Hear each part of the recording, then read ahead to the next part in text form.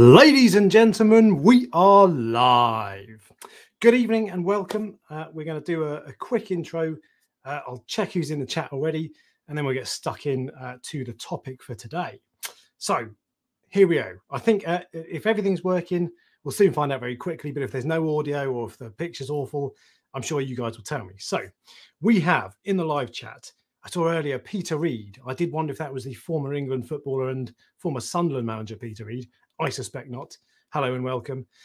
We have, yes, loads of hellos in the chats. Good to see you all there. We have Emil Varga, Big CRT, hashtag YFBG. Good name. Hello, C3DPO, Spicy Reef, Nitrox72, plenty more as well. Bearded Reefs in the house. Fellow YouTuber. Hello, Ross. How you doing? Right. So today then, this is going to be a Q&A session, basically. I've made a video recently that you might well have seen, which is making a saltwater aquarium for $182 or £182. And I did two videos or three videos, including showing you how to cycle a tank. And I went through the comment section of those videos, pulled out the questions that I think were probably either the best questions, the ones that needed explaining, or the ones that were asked most commonly. So I'm going to go through all of those questions. There's 22 in total. There's a few more that came through in the last half hour that I'll pull out as well. And I'll go through them in kind of as much detail as I can. Now, there will be some people who are new to this channel, so welcome along. And people often say that you shouldn't take advice from someone until you've seen their tank. So I'm going to kick things off by showing you my tank. Let's just press play. Right, so this is quite a low-res picture because it's a live stream and it only does 720p, but I'll put a link in the description. It's a private video, but I'll put a link in the description and you can see the full 4K video. So this is my main tank. It's been running for about 3.5, 4 years, mainly SPS corals. Most of the SPS corals are Aquapora. And as you can see, it's quite well established and quite nicely grown out. So this is my tank. This is white lights as well. So this is during the day, no blue lights, no hiding stuff, and it's quite a powerful camera. So if you put this up on a big laptop or a TV screen, you will see everything. I don't hide things. There's algae. If you look on the outlet nozzle from the return pump, you can see a little bit of algae there. There's algae around here and there. I don't hide anything. It's all there. You can go and check it out and have a look and see what my tank is like. I've been through a few up and downs with it. I did have dinoflagellates, which are a nasty pest to get, that are not uncommon. And I did also have cyanobacteria in the early stages. But I've not had anything that was especially difficult to beat, actually, for me. It's all been pretty much plain sailing so far. So that is my tank. We'll get rid of that. As I say, you can check out the link in the description if you want to go and see the tank in full. Other things to talk about before we kick into the questions. So I know that there are loads of questions coming in already. We've got 31 so far and counting. So I'll try to get to any questions I can that appear in the live chat as well. So do let me know if you've got any questions that you want on anything at all. Ideally, the setting up and running a cheap tank, but anything you want to know about, just let me know. Other thing, one final thing. There are no stupid questions today, okay? I will try to explain everything in the most simple way I can, but if you don't understand something I've said or if I've not explained it properly, ask again. Ask me to clarify it. And if there's something that's on your mind that you're just being scared to ask because you don't want to look daft, there's no stupid questions. This hobby is a minefield when you first start, and I will answer absolutely anything. And everybody in this chat is always lovely. We're always really nice and friendly. So ask any question you like, and there will be no judgment whatsoever. So with that being said, then let's kick off with the first question. This is from DJ Doug Dorrit, owner of a frag farm in the UK. Alex, you are a tremendous contributor to this hobby. Keep up the great work. Oh, well, that's embarrassing. That's not a question, is it? How's that got in there? God, Doug, come on. Right. So, proper questions then. First question. Bogeyman Shankers, great name, says, great video, but why not go for a Fluval Evo? It has a great filter section, plus the light isn't bad, and it costs less than £185. Now, the reason I put this question up is because I got asked by probably half a dozen people who felt that the Fluval Evo is a better way to go. And there are a couple of reasons I didn't go for that tank. Let me actually show you what the Fluval Evo looks like if you don't know. So here it is. It's a, oh, let's just put me in the corner. There we go. So Fluval Evo is a 50 litre or thereabouts aquarium. And that's 50 litres, including a little filter section at the back. Really popular, really nice little tank. Fluval are a good brand as well. And it's been, well, in fact, one of the reasons I didn't make the video on this tank is because it's been done. So loads of people on YouTube have set up this exact tank and shown you what to do. So I'm not showing you anything new there.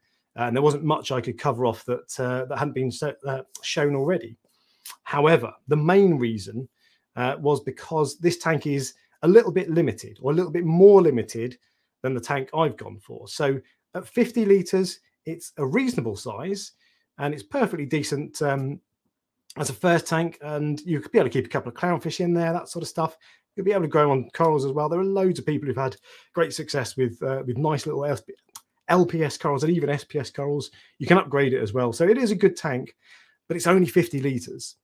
And the whole point of these videos were to show you that you can set up a tank that looks awesome. It doesn't have to be just cheap and looks rubbish, but also that you can upgrade it. There are so many people, and I did the same myself, who get into the hobby and then 6 months later realize their tank is too small and they want to upgrade. And that was the point of this tank. So the idea really, and let's switch to the tank so you can see it. So the idea really of this tank was that you can expand and develop with it as you grow in the hobby. So this is it with the lid off. So I've shown you with the lid on as well on the video, but it's just got so much more potential. 100 litres of water. You want to be a little bit careful with adding fish, and you don't want to put too many in, but it gives you a little bit more capacity for fish and a ton more space for corals. You can also upgrade it as well. You can add in a skimmer, you can add in other filters, you can add in more flow, all this sort of thing. So really, the reason I didn't go for the Fluval Evo, despite it being a very, very good tank indeed, was that I felt it was just a little bit too limited. And I wanted to show something that you can grow with and expand and progress in the hobby and develop as you get a bit more confident. So that is that's the reason I didn't go with the Fluval Evo. Nonetheless, good tank, and plenty of people out there who've done it as well on YouTube and have made a good fist of it. Question number 2. How do you work out what size wave maker you need for your tank size? And this is a really good question. So oh, sorry, it's Mad Hatter 78. I'll try to read out everybody's names. Oh, and all these questions, by the way. So I've copied and pasted them for the most part, but I only have 200 characters to play with. So I've paraphrased or edited some of them, but I've kept in the question as it is. So how do you determine what size wave maker you need for a tank? Really difficult question. Probably, if you want a simple answer, the best thing to do is find a bulk reef supply video about flow, and they will tell you how many thousands of litres or gallons per hour you need for for a 100 litre tank or whatever. I'm going to try to give a slightly different answer to that, because I don't think it's necessarily helpful to do litres per hour per tank, or times turnover, really, I should say. So the answer is, in my opinion, that you probably can't, or you'll struggle to add too much flow. So the more the better. Corals really benefit from flow. There's all sorts of things it does. If you've watched any of the BRS TV videos, you'll know this already. It takes waste away from the corals. It brings oxygen to them. It brings nutrients. It brings food to them. It brings elements like calcium to them. And it helps them move around and look cool at the end of the day. So massively important. A lot of people will say it's more important than flow. More important than light. Some people will say light's more important, but whatever. The point is, it's really important.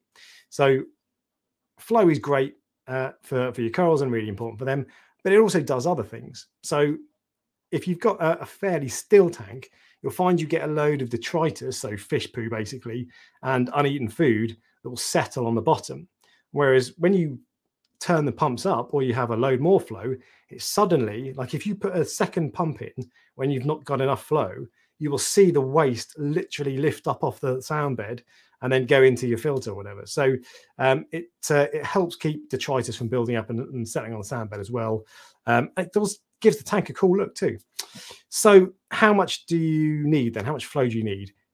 You can't really have too much, with the caveat that it is possible to go too big. But I would always say that it's better to go too big than too small, because you can always dial a big pump down, but you can't turn a small pump up above 100%. So get the biggest pump your budget can afford, with the caveat that it's better to get more small pumps than just one big pump. So I would far rather you get two pumps like this. This is a 4,000 litre per hour, this Jekyll one. Price keeps going up on Jekyll, by the way. 70 quid now. I think it was 55 quid when I made the video like 3 weeks ago. Anyway, another matter, Brexit, COVID, all that sort of stuff. So you're better to have, on a tank of 100 litres, one pump will, like this, a 4,000 litre per hour pump, will probably be fine for the sorts of corals that you're likely to keep. Soft corals, basic beginner corals, maybe LPS corals, that sort of thing. So that will probably be fine, but it wouldn't hurt, and it would be better to have two of these. And I mean, you could get crazy and even go for two of the next one up, the 8,000 litre per hour. Again, just turn them down. But two of these would be fantastic on a 100 litre per hour tank. As much as anything, if you've got one pump, these are good because they have different flow modes, so you can get kind of waves going and you can get pulsing and all that sort of stuff. But if you've got one at either end of the tank, they kind of crash into each other and they create a bit more kind of natural flow patterns that you get in the ocean. So something for a 100 litre tank, two of these would be amazing. One of them would be fine. So that kind of answers the question, although I've kind of skipped it and I've not given you a blanket answer. But the blanket answer is go and check out the BRS TV videos and see what they have to say. So now we've caught up with that, I'm going to try to look for some amusing comments going on already. I'm going to try to look through to make sure I've not missed any questions on that topic. And as I say, so as I go along, if there's something I don't explain properly, or I've not said something in a way you understand, or whatever, I don't talk enough, then tell me and I'll try to catch up and fill out the missing blanks. I don't think we've got any such questions there, though. No, we're all good. Right. Happy days. So that question is done. Go away. Next question. Question number 3. This is from Vikingo987. Thanks for the video. What would be the cost of running this type of small tank setup, and how much work would it involve? How likely in such a small tank for wipeouts? Now, I've paraphrased this one because it was too long, but you were talking about how likely are you to get wipeouts from fish and wipeouts from corals, given it's a relatively small size tank. And actually, that's one point.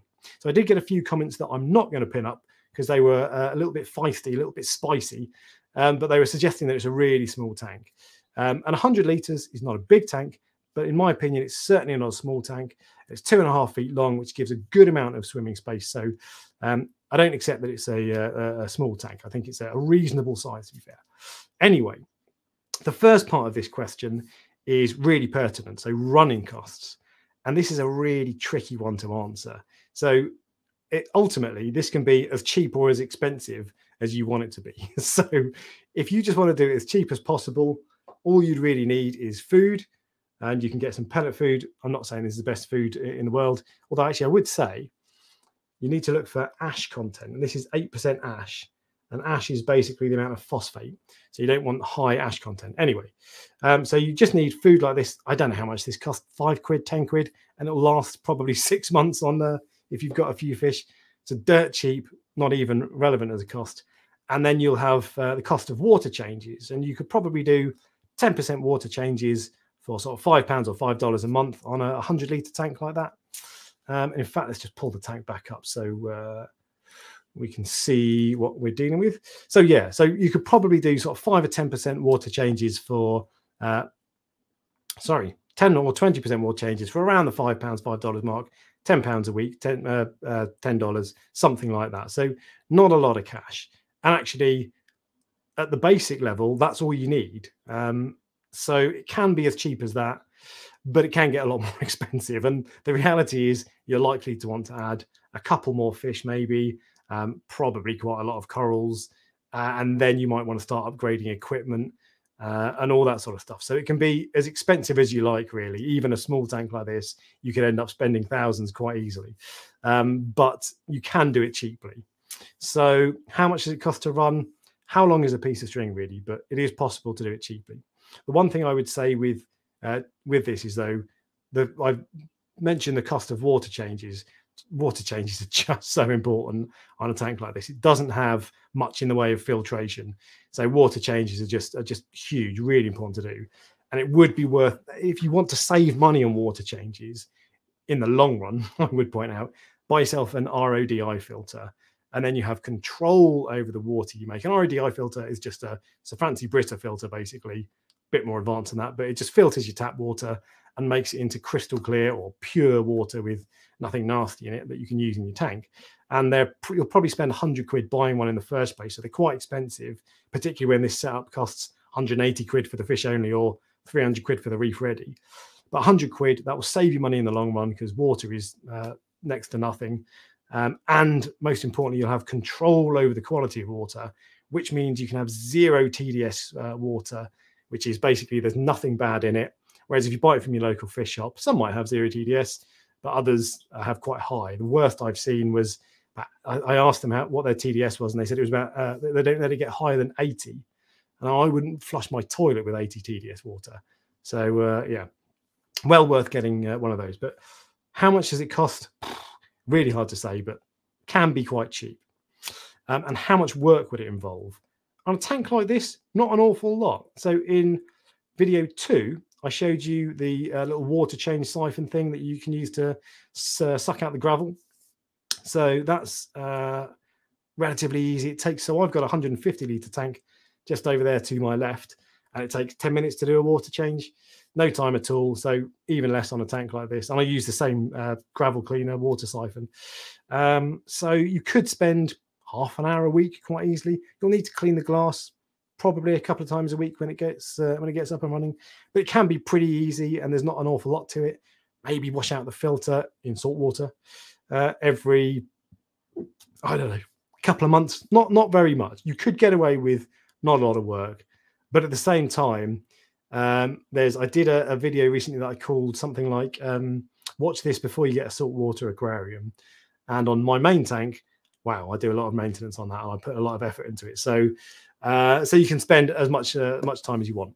Final question on this bit: how likely are you to get wipeouts?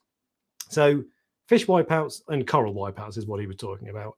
And coral wipeouts, pretty unlikely. You don't often get all corals dying. I think you've been very unlucky if you've got that, or something's gone pretty majorly wrong. So you're not likely to get coral wipeouts, especially with soft corals. If you get stony corals as a beginner, brand new, they're a little bit harder and they can go wrong. But if you get soft corals, you're unlikely. Fish wipeouts, again, pretty unlikely. The only chance really is if you introduce a disease, and then you can have a problem. But diseases, they do exist, of course. Plenty of people will have stories of fish wipeouts in the chat, I'm sure. In fact, I'll click over and see if people are talking about them. But it's pretty unlikely.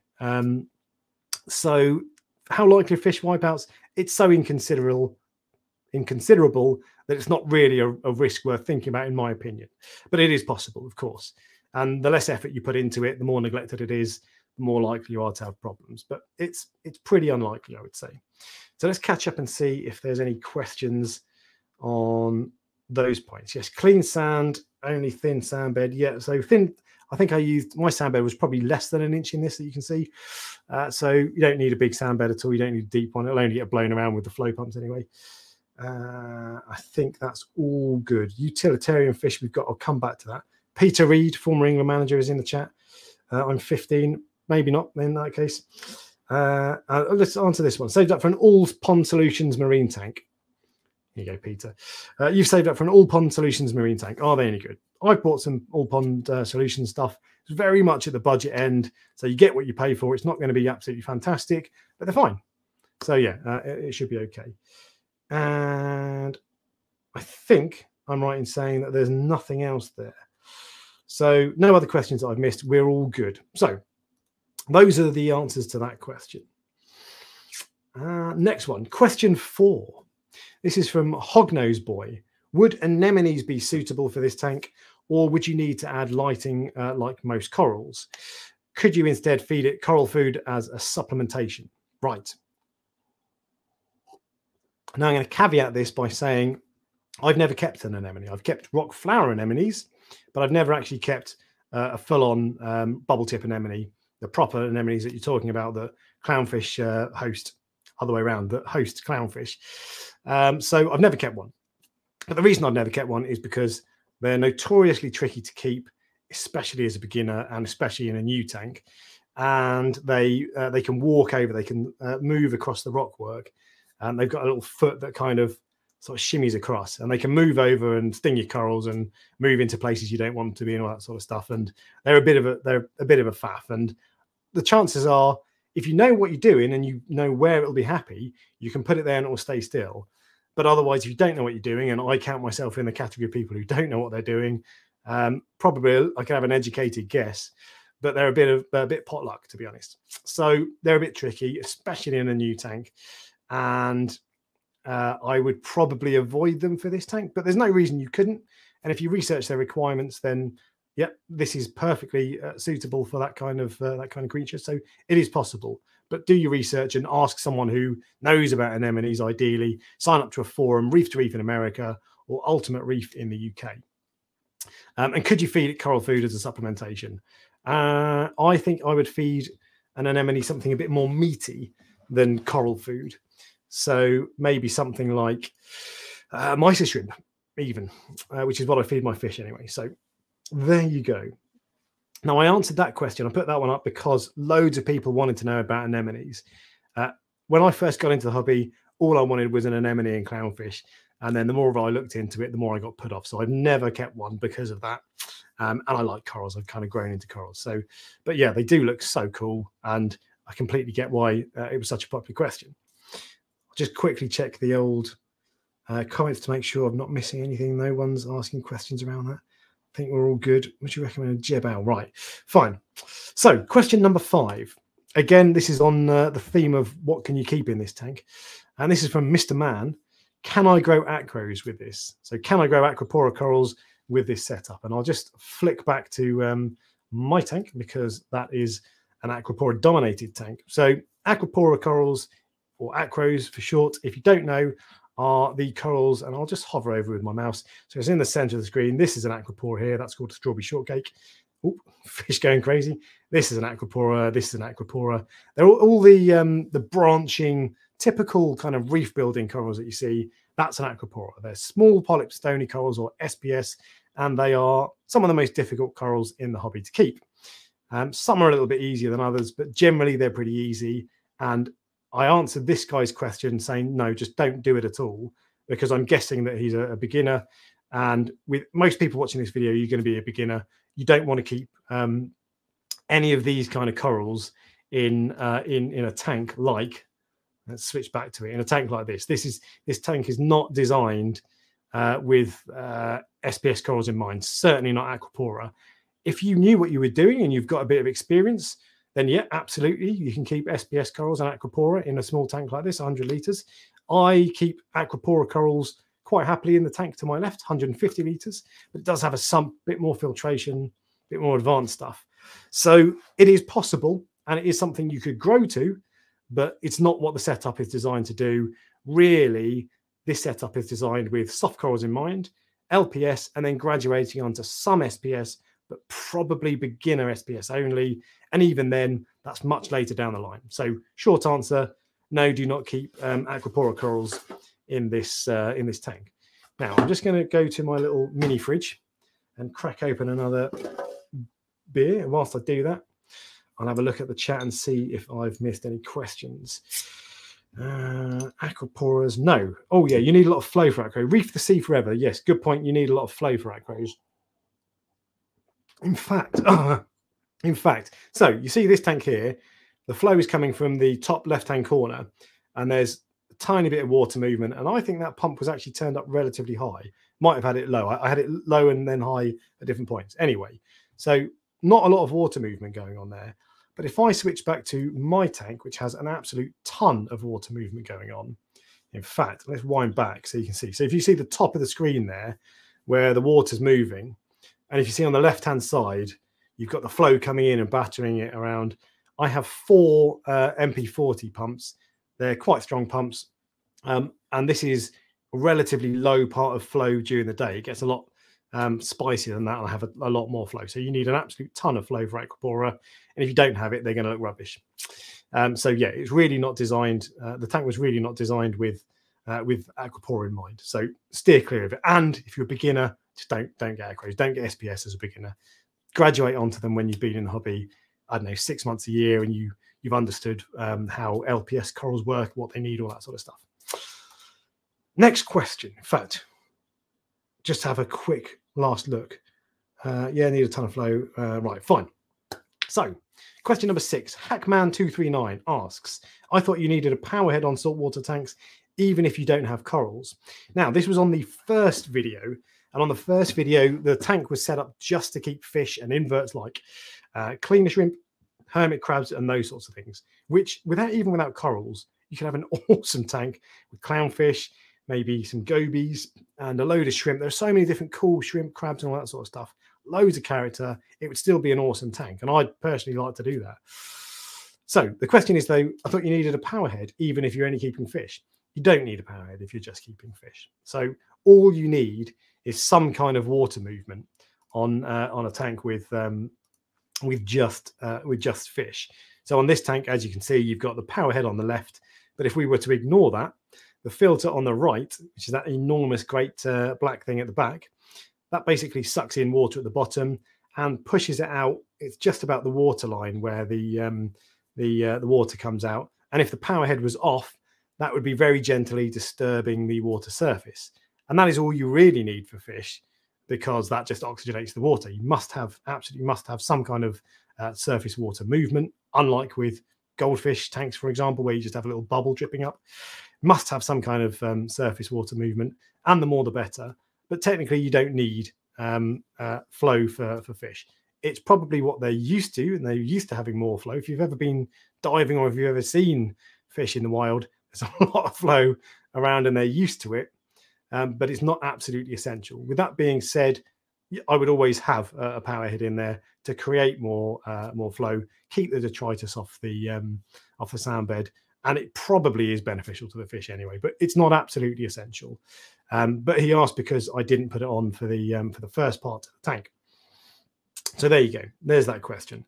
Just check again quickly. Oh, pom-pom crabs, C3DPO, yeah. So pom-pom crabs, and I'll pull them up so you can see what they are. But that's the exact sort of thing I'm talking about. So with a tank like that, and if you're just keeping inverts and these sorts of things, there's just so many cool little critters that do such amazing things. Actually, pom-pom crabs, well, I was going to say they're not too difficult to keep. In my experience, aren't especially difficult to keep. But I didn't keep them as a beginner, so maybe they are more difficult. I don't know. But these are pom-pom crabs, and let's just blow that up a little bit. So Reef Builders website, here we go. So they have these little anemones on their front pincer claws, and they use them to fight off things. They're so cool, really, really cool. I think I have 2, although one of them might have died. I only ever see one. But amazing little critter, and there's just, there's endless cool critters you can have, even in a tank with without corals. So yeah, good point, C3DPO, well made. And I need to pour my beer now. So as I'm pouring that, we'll look at question number 7, which is from JB Murphy 4. Is it hard to add a sump as an upgrade to this tank, or is the sump not needed on this smaller tank, since it's possible to do 20 to 30% water changes if needed? You could add a sump to the tank. You could do it. I personally wouldn't, and I think it might be a little bit of a risk. So the way you add a sump to a tank like this, and I'll pull it back up again, is that you have to drill, literally drill 2 holes in the back in either corner, and put plumbing pipes in that go down to your sump. And so one will spill the water over, one pushes water back up. So it would be possible to do it. It's 5mm thick glass, not particularly thick. I would be worried that this is perhaps a little bit fragile, and it would be very easy to break it. Apparently, it's not difficult. I've never drilled a tank, but apparently it's not difficult. But it's the sort of thing that could go wrong. And if you want to add a sump to this tank, yeah, you can do it, absolutely. But probably not the best thing to do. And I would personally prefer to buy a tank that has a dedicated sump already. Maybe go secondhand. With that being said, I think you can get overflow I can't remember what it's called. There was a video I did about 2 years ago. There was a news monthly video, and there was a company that brought out an overflow set that meant you didn't have to drill it, and it just sits on the back of your tank. So you could do it that way. I don't know if that's sold in the UK. I've never seen it. Maybe it's just in the States. It was on the Reef Builders website, but I can't remember the brand name. If you do remember, chuck it in the chat. So you could do a sump, but for this tank, but probably I would avoid it. Other people say you could use an overflow box, which you could, of course. I wouldn't risk drilling thin, cheaper tanks. So it says Atkins Nature Aquariums.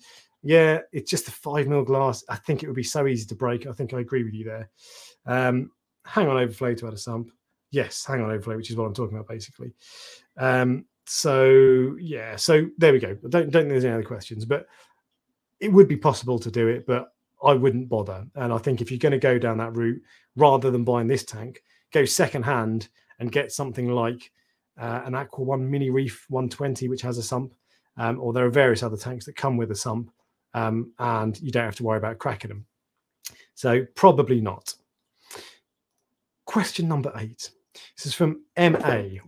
This is from MA. In a tank like this, is it possible to have more than 2 fish? Which fish would you recommend if you wanted to add anything further? Well, yes, it absolutely is possible to have more than fish in a tank like this. I think in the video I said that I would recommend probably 3 or 4 small fish, usually 2 clownfish. Who doesn't love clownfish? There's a question about clownfish later. I'll come on to them and aggression. So who doesn't love clownfish? And then something like what I would recommend is what I said in the video, and that is this guy. I think this is called Gurgle from Finding Nemo. Royal Grandma Basslet. They're just so cool, really bright. This photo is a little bit overexposed. They're not quite that bright. Live Aquaria, trying to jazz it up a bit. Live Aquaria is a brilliant website, by the way. I'll come on to that in a sec. But so this is what they look like. They're really bright, really cool. They kind of hide in caves, so they're a bit secretive, but they come out loads, so they're cool fish. And I would have something like that. And I would probably have a shrimp goby. The shrimp gobies are the little guys that live in the sand bed, and they have a little shrimp with them. Shrimp digs a cave, and the goby keeps watch out. So they work as a team. Really, really cool. Amazing characters. And yeah, that's probably what I would go for. Those 4 fish, 2 clowns, a Royal Grandma, and a shrimp goby. With that being said, what I would recommend doesn't really matter. And what you want to do, and this segues onto what I was talking about with Live Aquaria, is you want to find fish that you like. Okay, so you want to, there's no point buying the fish that I recommend because you might think they're boring. You might think yellow and purple don't care, don't want clownfish, everyone's got them. So the best way to do that, and kind of the start point for your research, and this is what I always use, is liveaquaria.com. It's a website in America. You can buy fish and corals, all that sort of stuff from them. But if you go onto the marine fish section, they then have just about every fish you can get in the hobby, more or less.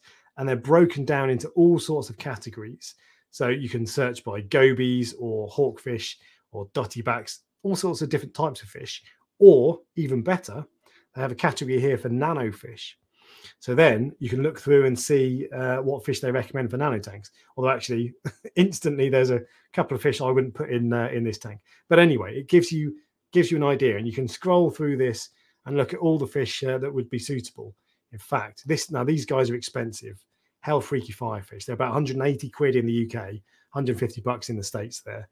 But they're really cool. They're beautiful. There's cheaper versions, purple filefish. How much are these? 60 quid, 60 bucks. They would be perfectly suitable. But the answer really is find out what fish you want. Don't buy what fish other people want. Have a look through this, find out the fish you want. Make sure you weed out any fish. This is really good as well. So let me have a quick look at this fish. So this is a ruby red dragonet, scarlet dragonet. And there you will see, it gives you care level at the bottom. Care level for this guy is difficult. Yeah, damn right it's difficult. They're very tough fish to keep. So you want to weed out any fish that are particularly tricky, or you want to weed out any fish that are particularly aggressive, semi-aggressive in a tank like that. You might be able to get away with, but really you want peaceful fish. But this is the way to do it. Go on Live Aquaria and search around, and you can even buy them from Live Aquaria if you're in the States, of course. So that is how I would do it. And you can add more than 2 fish. I would say to aim to limit yourself to 4 fish in this 100-litre tank to start with, because it doesn't have a lot of filtration. It's really, you're relying on the rock and the sand and a small filter, which we'll come on to in a second, plus water changes. So there's not a massive amount of filtration. It doesn't have the capacity to take much bio load, but you could probably get more than that, but build up slowly. The answer really is, when you're looking to stock fish, how many fish can you stock depends on, is there enough territory for all the fish? If there are any aggressive fish, you want to rule them out pretty early on, because that will, in a small tank, 100 litres, 2.5 feet long, an aggressive fish can be a recipe for disaster. So territory, aggression, you want to look for. What else do you need to look for? So, bio load, of course. So not a massive amount of filtration. You don't want to overload it. The bacteria won't be able to cope if you chuck in too many. But I think you're probably not likely to hit the bio load limit in this tank.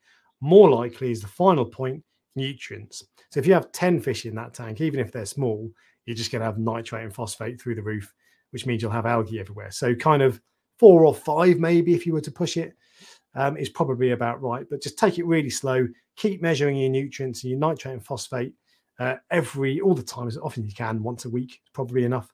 And just take it slowly. And if it's after 6 months or a year, if you've got 4 fish in there and your nitrate and phosphate isn't shifting and you've got no algae, maybe chuck in another small fish, another little goby.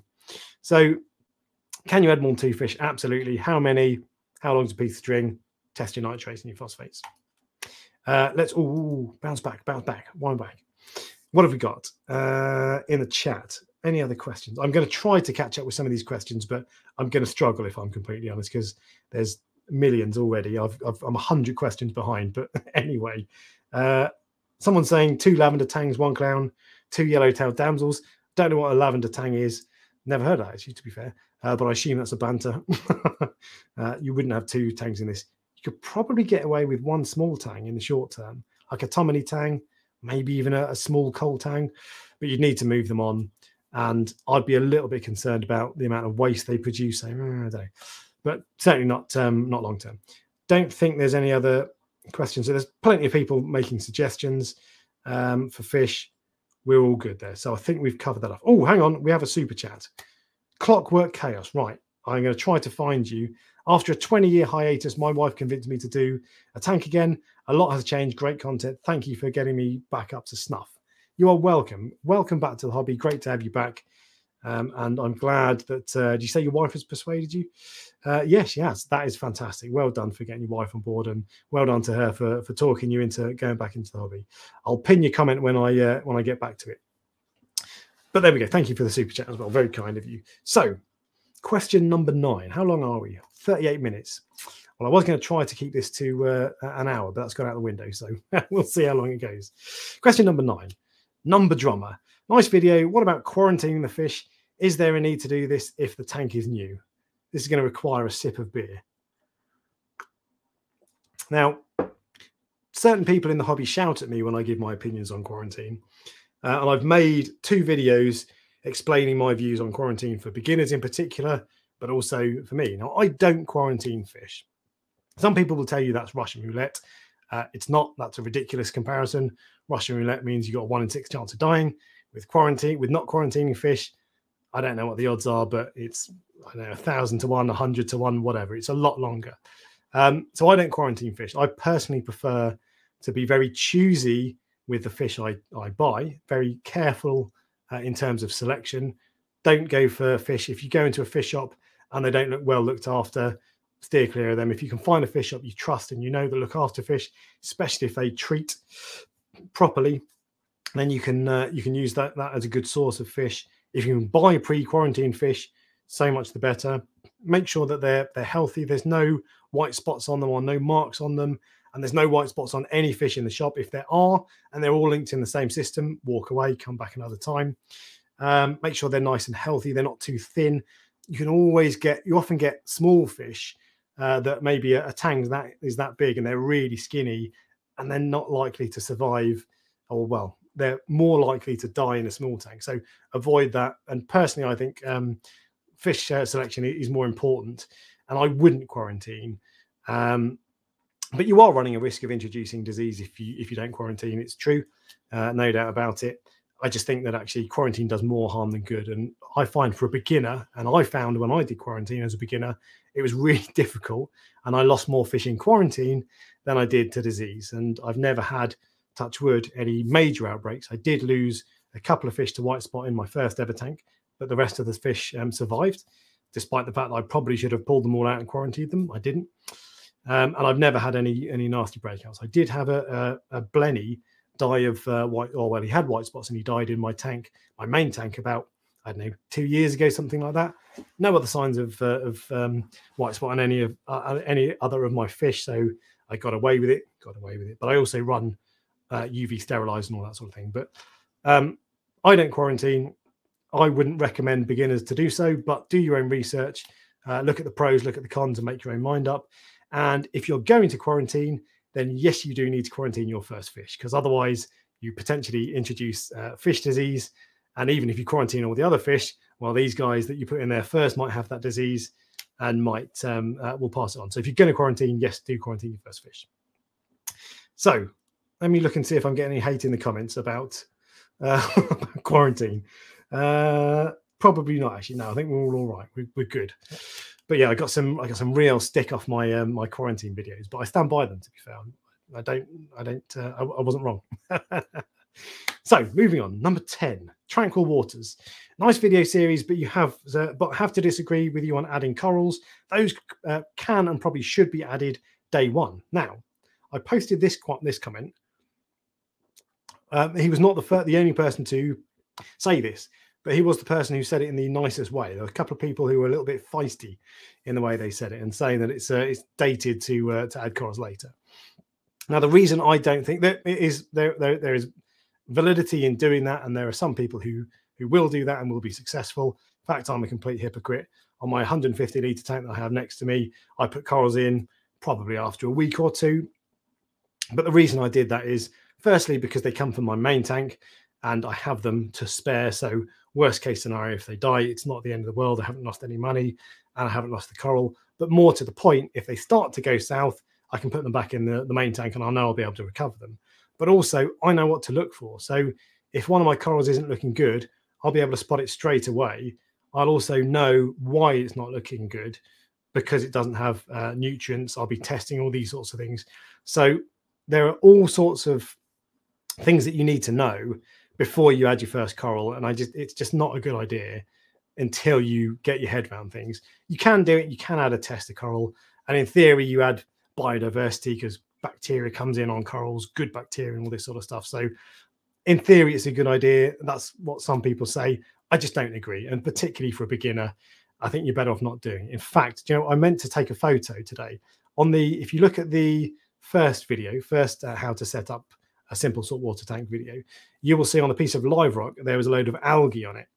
Just a light layer, just kind of a thin film really, but it was green and you could very much see it. If you put that in a lot of tanks without an algae eating fish, it would go boom, you get green hair algae everywhere. In this tank, the tank is 3 weeks old now. The algae has almost completely died off. And that's because there are no nutrients in there and it's not ready to support photosynthetic life. So if you put a coral in, the coral is more demanding than algae. And if the algae is dying, well, the coral's not going to do any good. So it's just not a good idea. I get why people say it. And again, do your research, look at the pros and the cons, decide who you think fits in with your way of doing things. But I just don't think it's a good idea. And corals simply don't do well in a new tank. So there we go. That's my answer to that question. Let's see if anyone else is saying anything on that point in the chat. No, we're all good. Someone's lost fish to quarantine. Sorry to hear that. Yeah, it does happen.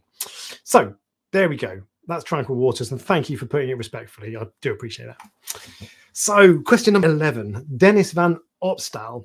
Awesome and informative video. Thank you, Dennis. Did you leave the filter empty now? Why not put Eheim Substrate Pro in the filter compartment for extra living space for the bacteria?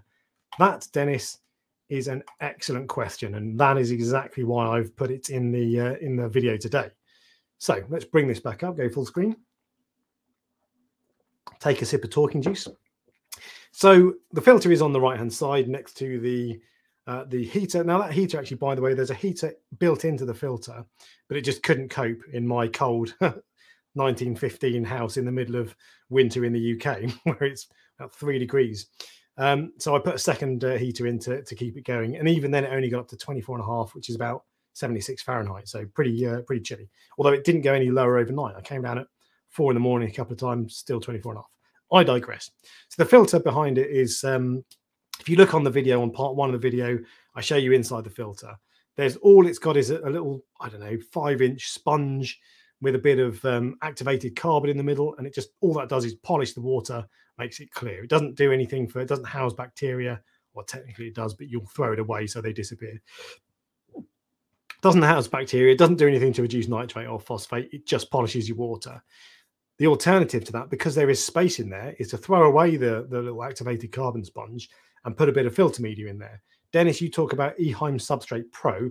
I don't know what that is. That sounds like it might be a freshwater thing. Eheim, big freshwater company, of course. I wouldn't use that. I would use Cyperax. And I thought long and hard about putting some Cyperax in that tank. Cyperax is just basically, in fact, let me pull it up so I can show you what it is. Cyperax. It's hula hoops. It was from the pond world, in fact. It came originally, but it's been hugely popular in marine tanks over recent years. So it's just a filter media. Here it is. So there you go. Hula hoops made from sintered glass. It's just got an extremely high surface area, so it's great for colonizing bacteria. So absolutely, that's a real option. And I think I probably would chuck out the polishing sponge and put in bacteria, because it just increases your bacteria, so you've got a better bioload capacity. So yes, I absolutely would do that. One thing, I've just noticed the price on this, £111.99 that's for a 10-litre bucket. That's enormous. You'd only need a small sachet that would cost you 10 quid for this tank. But yes, Dennis, absolutely, I would consider using some kind of filter media in that filter. And I think that would be a better use than the sponge with activated carbon. You can always just plop a bag of activated carbon somewhere behind the rockwork out of the way, and it'll do the same thing. So yes, very good idea. That's probably what I would do if I was keeping the tank long term. Let's have a look and see in the chat. Filter Pro. Someone says use Filter Pro, which might be another filter media. Someone else recommends Max Spec BioBlocks, +1 for Cyperax. I think that's it. So yeah, there we go. So very much so, I would do that. Thank you for the question, Dennis. Question number 12, SAR Life. What kind of lighting schedule would you suggest for a setup like this? I've been on the freshwater side of the hobby for around 15 years at this point, but I'm looking to go salty.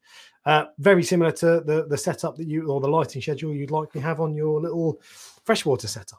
Little sounds, that's the wrong word, on your freshwater setup. 12 hours a day, basically, is what you want to build up to.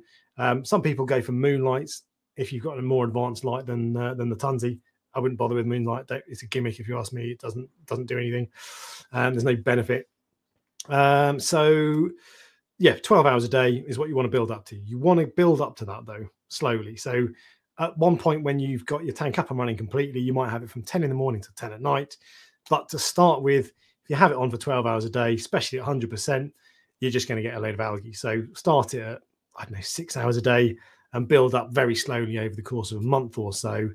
And even maybe longer than that. And if you've got a light you can control, turn the brightness down to 20% and build that up slowly.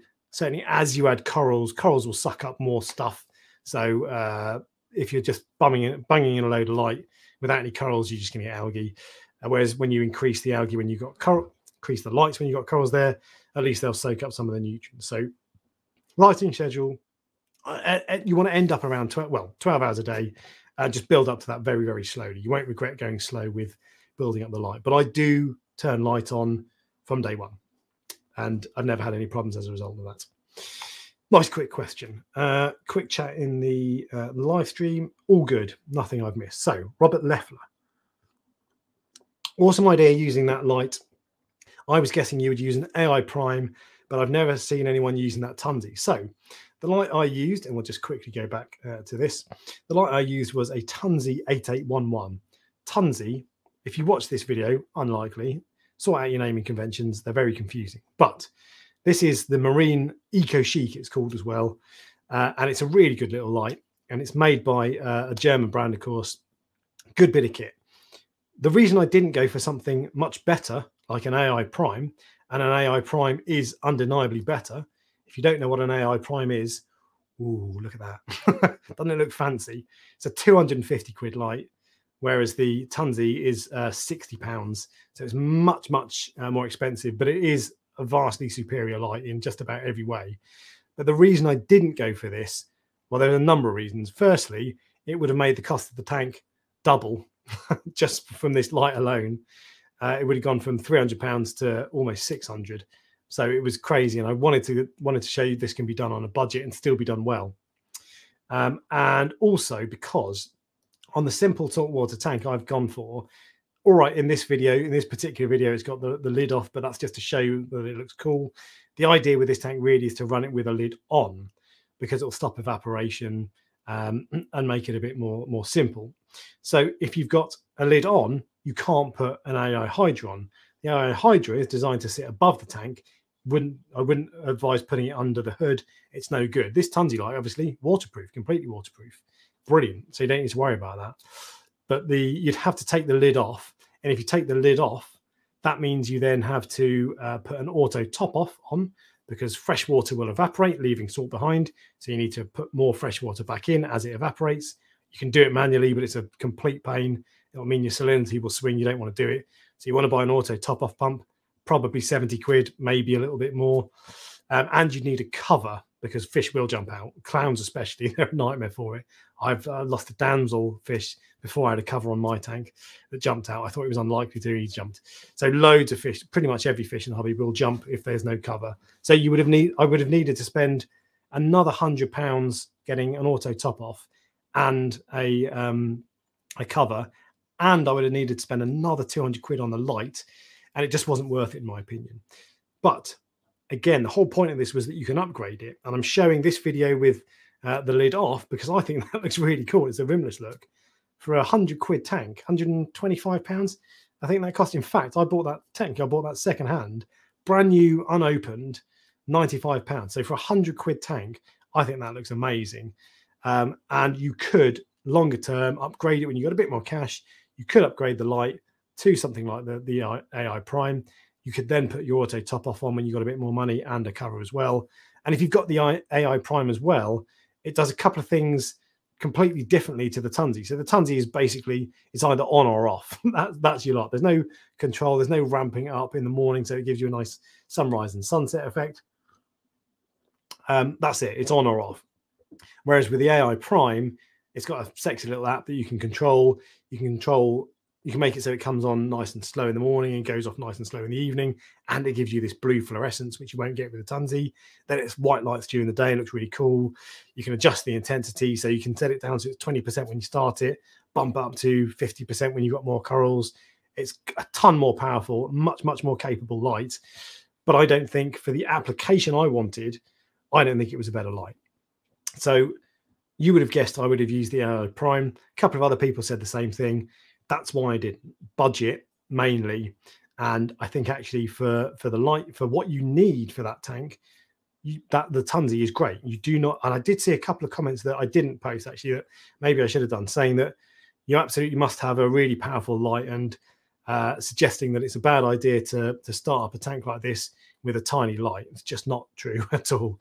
The light is not going to be your limiting factor. That Tunzi will do the job just fine. I know, I've used them personally before in a frag tank. I've grown, I had 3 of them, mind, because I needed a lot of power because I was growing aquapora corals under them. But aquapora are the trickiest corals to keep in the hobby, and that Tunzi light can grow aquapora corals. I've used it to do just that. So it's not, the light is not going to be the limiting factor. You don't need to spend several £100s or dollars on a light. Are they better? Of course they are. Yeah, you get what you pay for, but you don't need it. And actually, just for soft corals, that Tunzi light is absolutely fine. So no, I don't agree that you need more light. Let's have a quick look at the chat as well, catch up. Nothing I'm missing there. Oh, tons. You can't go wrong with the AI. Very versatile. Completely agree. It's a really good bit of kit. So lots of love for the AI Prime. Do you know what? Another thing with the AI Prime, there's because it's such a popular light, reasonably priced. and quite flexible. There are loads available secondhand, so you can buy one that's a year old or 2 years old for half the price. I've saw a couple of people saying that I shouldn't be encouraging people to buy secondhand light as well. And I can't remember if I did encourage people to buy secondhand light. It was all new, the equipment I had. But anyway, there's nothing wrong with buying a secondhand light. And it's not like a 3-year-old light will suddenly pack up. So absolutely, if you wanted to expand the tank and you had a small budget, a secondhand something, secondhand AI Prime or something like that would be spot on. So yeah, 100%, something like that would be wicked. Next question, question number 14. This is from Ananyo Samayal. I think I've got that right. Chinese lights are overhated. Now, the reason he's saying this, he or she, is because in my video I said that if you're looking at the budget end of the hobby, you don't really have many options. Tunzi is the one I went for because it's cheap, but it's a good German brand and known quantity. But if you go for a Chinese light, then they can be a bit of a lottery. So you might get one that's total amount of rubbish, frankly. And in fact, I did a video called I bought the cheapest aquarium LED in the world. And the light, it was £16. It was always going to be bad. Might have even been £8. It was so cheap, I can't remember. It was always going to be bad, but it was properly awful, absolutely horrendous. And you wouldn't want it for a fish tank at all, for corals. There was a massive hot spot, so the par dead underneath it was super, super strong, which means it would have melted any of your corals. And then a couple of inches either side, the par was basically zero. And I'd question the spectrum, the longevity, all that sort of stuff. So Chinese lights, but anyway, the question, Chinese lights are overhated. You could have gotten a very good Aquanite Spectra for $60. It's really not as unreliable, and many people have had a lot of success with it. So this is the thing. Chinese lights are a lottery, and that what I mean by that is you might get lucky. This Aquanite Spectra, I'd never heard of it, although I think Moki, Inappropriate Reefer, used it for his $150 tank. I personally didn't like a couple of things about it, including the bracket. But if that's the kind of light that people have had success with, brilliant, absolutely go for it. And in fact, one thing I would say, I don't hate Chinese lights.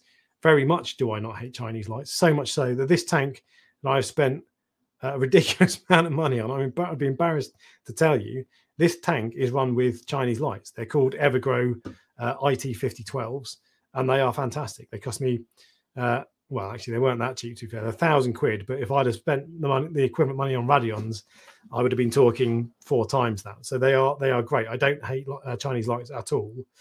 All I'm saying is that it's a lottery, and if you just go on Amazon or Alibaba or AliExpress, whatever, looking for aquarium lights, and you get cheap stuff from China, you're likely to end up with a duffer. If you do your research, there's a guy on YouTube called Telegram, on Instagram as well, TELEGRAHAM. He experiments with black box Chinese lights all the time, so he will tell you what the good ones are, and there are good ones out there, so you can do your research. I just think for the money, £60 for a Tunzi, you just can't go wrong. Tunzi are a great brand, really reliable, good piece of kit. So there we go. I'm sure there is a lot of people in the comments talking about that. Someone's just said, aren't you Prestige Reefer's boyfriend or something? No, I'm not, but thank you very much. Aquanite isn't a bad light. There you go. So someone else says Aquanite is good. A couple of people like the Aquanite light as well. So there you go. Some people love Evergrows as well.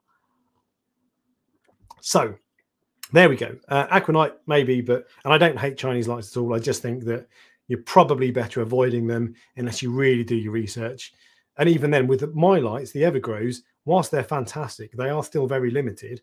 The light underneath them is fantastic, but 2 inches either side, it drops off massively and there's virtually no power. So you need to, and that's why I've got my entire tank basically is covered in these lights head to toe. And if you didn't do that, it wouldn't work as well. So there are limits with them, but I don't hate them. I just think the Tunzi is a really good light for this tank, and you could put 2 Tunzis on it, so you got loads of power. Really good. Anyway, question number 15. How long in do I? We're an hour in. That's good. We're all right. Broken Machine. Hi, great vid. Which is the best fish to add first with clownfish? Can a sponge filter be used? Thanks for the enjoyable content. Which is the best fish to add with clownfish? Now, I put this up because I might come onto it later as well. I can't remember if I posted the next question, but some people were talking about clownfish being aggressive. And suggesting that clownfish will batter any fish that go in after. Clownfish can be aggressive, absolutely. And you can look around. It doesn't take you long looking on forums and on YouTube to find people who have had a bad experience with clownfish. On a worst case scenario, you can get to the point where you put your hand in your tank and they'll bite you. And not only do they bite you, but they can draw blood. They're really sharp little things. And I've done scuba diving in the wild, and they come over. I'm 6 foot tall. I'm a reasonably big lad compared to a clownfish. They attack me. They try to chase me off if I get too close. It's hilarious. So they're proper aggressive in a worst case scenario. But almost all clownfish are absolutely fine, and they only really start to get aggressive when they're breeding. And even then, I've had my clownfish for 4 years. They always hang out in the same spot. They always try. I've never seen eggs there, but they ready it. I can see they're preparing it for breeding. I pull their home out, which is a load of zoas, all the time to trim it back. And I got a nibble once. That's about it. They're fine. So don't worry about clownfish being aggressive. It can happen. Be aware that it can happen, but generally they're fine. So which is the best fish to add first with the clownfish? Go back to live aquarium and find the fish you want. But I would go for shrimp goby and a Royal Grandma. Can you add a sponge filter? I suppose so. I wouldn't bother with a sponge filter. I would use Cyperax instead. People will often say sponge filters are a nitrate factory. Whether that's true, I don't know. But I would go for Cyperax. It's much, much, much better and dirt cheap anyway. So thank you for the question. Question number 16. I'm just going to catch up with the chat again. / have an excuse to have a sip of beer. I think we're all good. Oh, my clowns killed the shrimp goby. Oh no, someone's had bad experience. Rudra, no blood from, but nip fast and hard. It's like an electric shock. You don't expect it. So the only nibble I had was a tiny little nibble that I didn't really feel. But yeah, it's funny how they're so vicious. But there you go. So some people, it is a fact that clownfish can be aggressive. I just wouldn't worry about it. Anyway, question number 16. Athel Sony. Unitis. Hi Alex, I was wondering if keeping zoas or pallies are really dangerous to humans, fish and inverts. I've been scared to add zoas to my reef tank for 3 years, and this is a question I cropped because I ran out of characters, but you were saying that you want me to convince you to get zoas.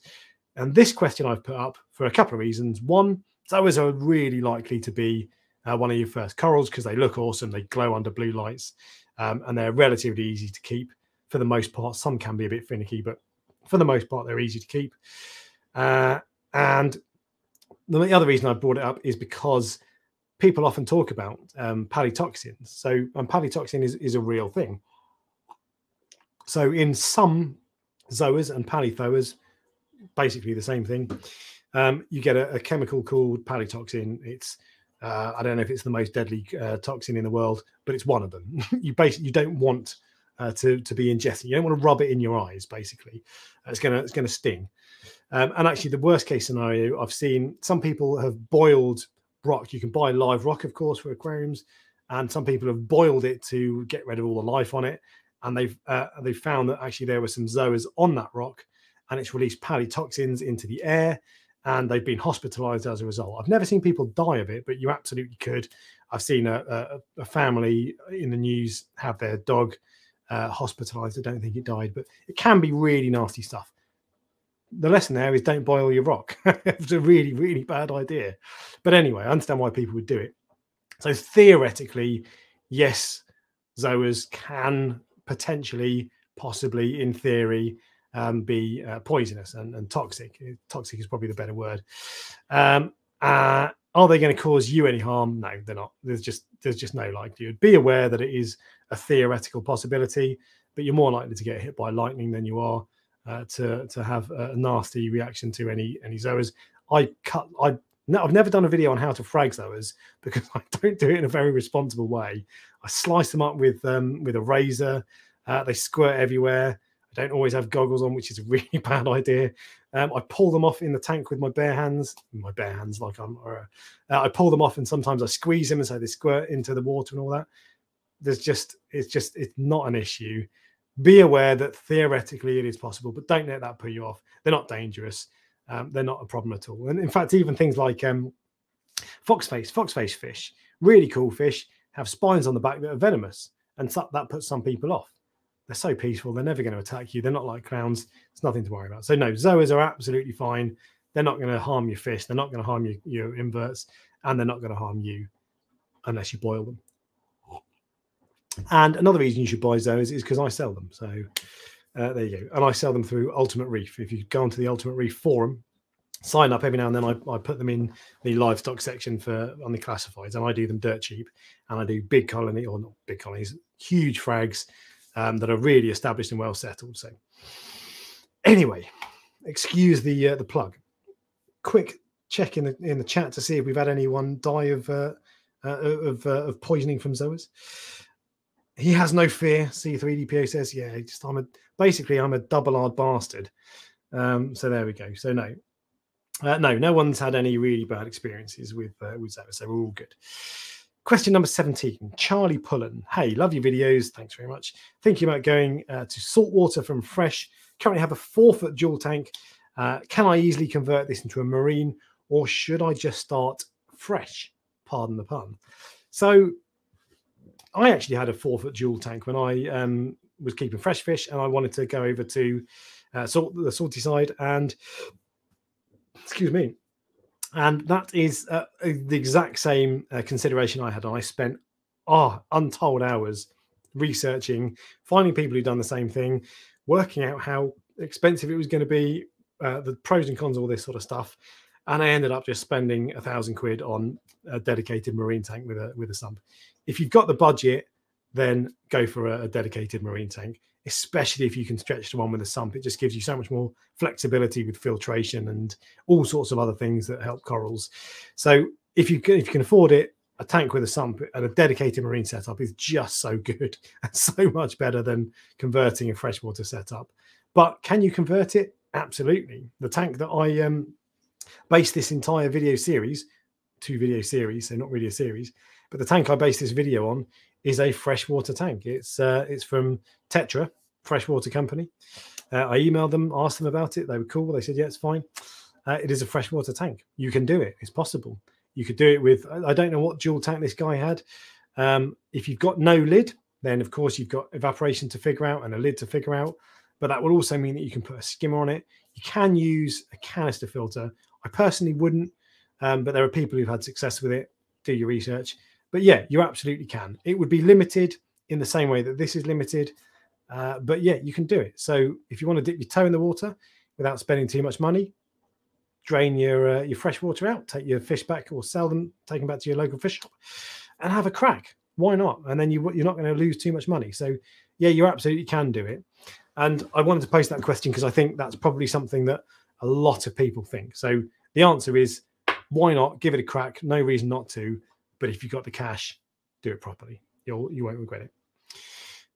Question number 18. And I'm just scrolling back through the chat to make sure I've not missed anything. Fish Palace Paul, fellow YouTuber, hates clownfish. He'd never buy them again. They've destroyed hammers. Yeah, they can sometimes treat a coral like an anemone. Only anemones can take a bit of rough and tumble, and not all corals can. Mine are in zoas and they're fine, but they can harm Goniopora corals and hammer corals, torch corals, that sort of thing. Anyway, sorry for your loss, Paul.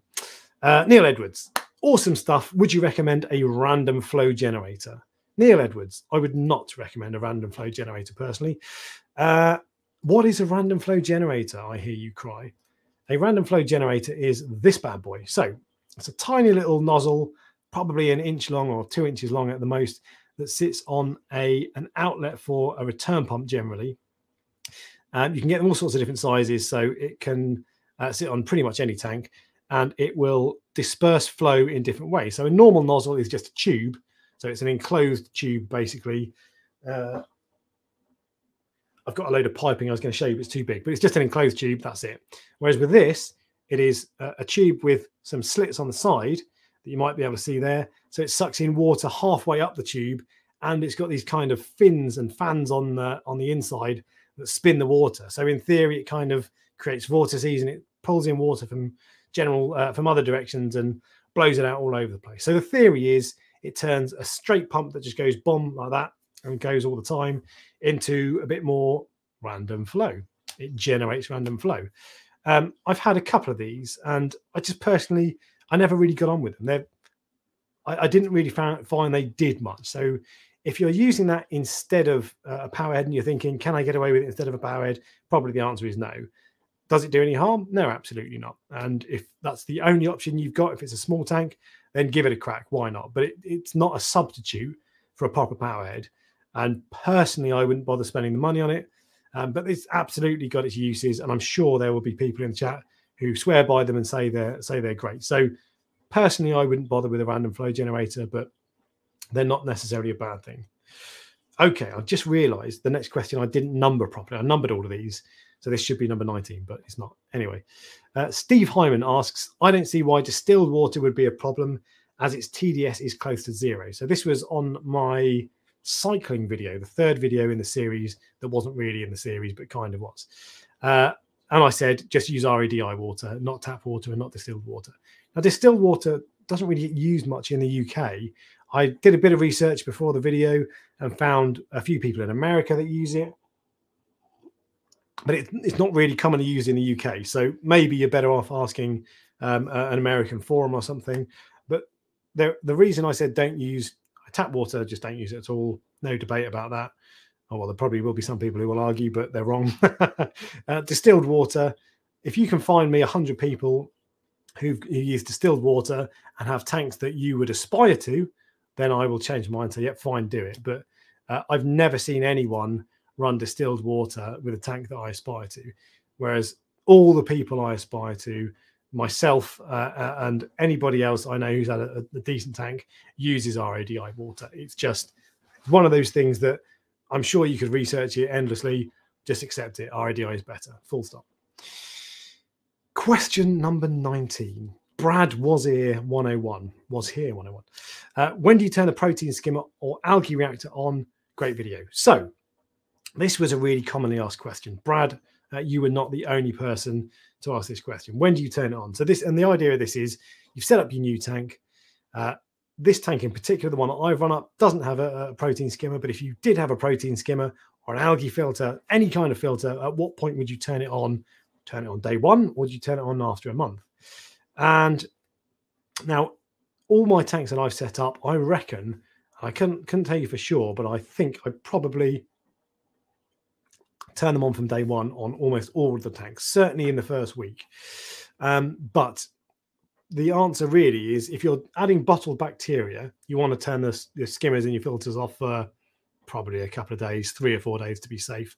You'd probably get away with 24 hours to be fair, but a few days to let the bacteria settle and stick onto the rocks and the sand, all that, so it doesn't just get sucked out. But when would you want to turn your filters on aside from that, assuming that all your bacteria are nicely stuck to surface areas? Probably wouldn't hurt to leave it for a few weeks, a month maybe, to let some nutrients build up, because if you turn a skimmer on day one, it's not going to be pulling anything out because there's nothing in there. And it wouldn't hurt, well, it's a good thing to have some nutrients in the tank. So simple answer to that, probably after a month. Long answer, keep testing your nitrate and your phosphate, and when you've got some kind of detectable levels, bang them on. Question number 22. In fact, let's just have a quick look. Oh, to someone, Atkins Nature Aquariums, you have 18 TDS from the tap. That is amazing. Yeah, someone's asking if you live in Norway. And you say, yeah, and so there are some people, I can't remember if I said this, I'm sure I've said this in a video. Anyway, some people live in the Lake District or Scotland, where water is much nicer than down south. Where I live, my TDS is 350 parts per million, which is filth, basically. You want 0 parts per million, and that's what I use. I never, if my TDS went up to 1 part per million, I'd throw it away. I only want 0. But if you have tap water that's 18, that's still higher than I would like, to be honest, but I'd be a lot more comfortable using that tap water than my filth. In someone's saying for C3DPO 486, Northwest America, there you go. So there are some people who have very low TDS from the tap. I still wouldn't, it's going through copper pipes, I still wouldn't want it personally, but 18 TDS, pretty solid, not bad. Question number 21, and we're coming to the end of the question, so I'll try to catch up with the chat, although I've missed, I don't know, well, it says I've got 321 comments to catch up with, so I'm not going to hold my breath. Question number 21, JH.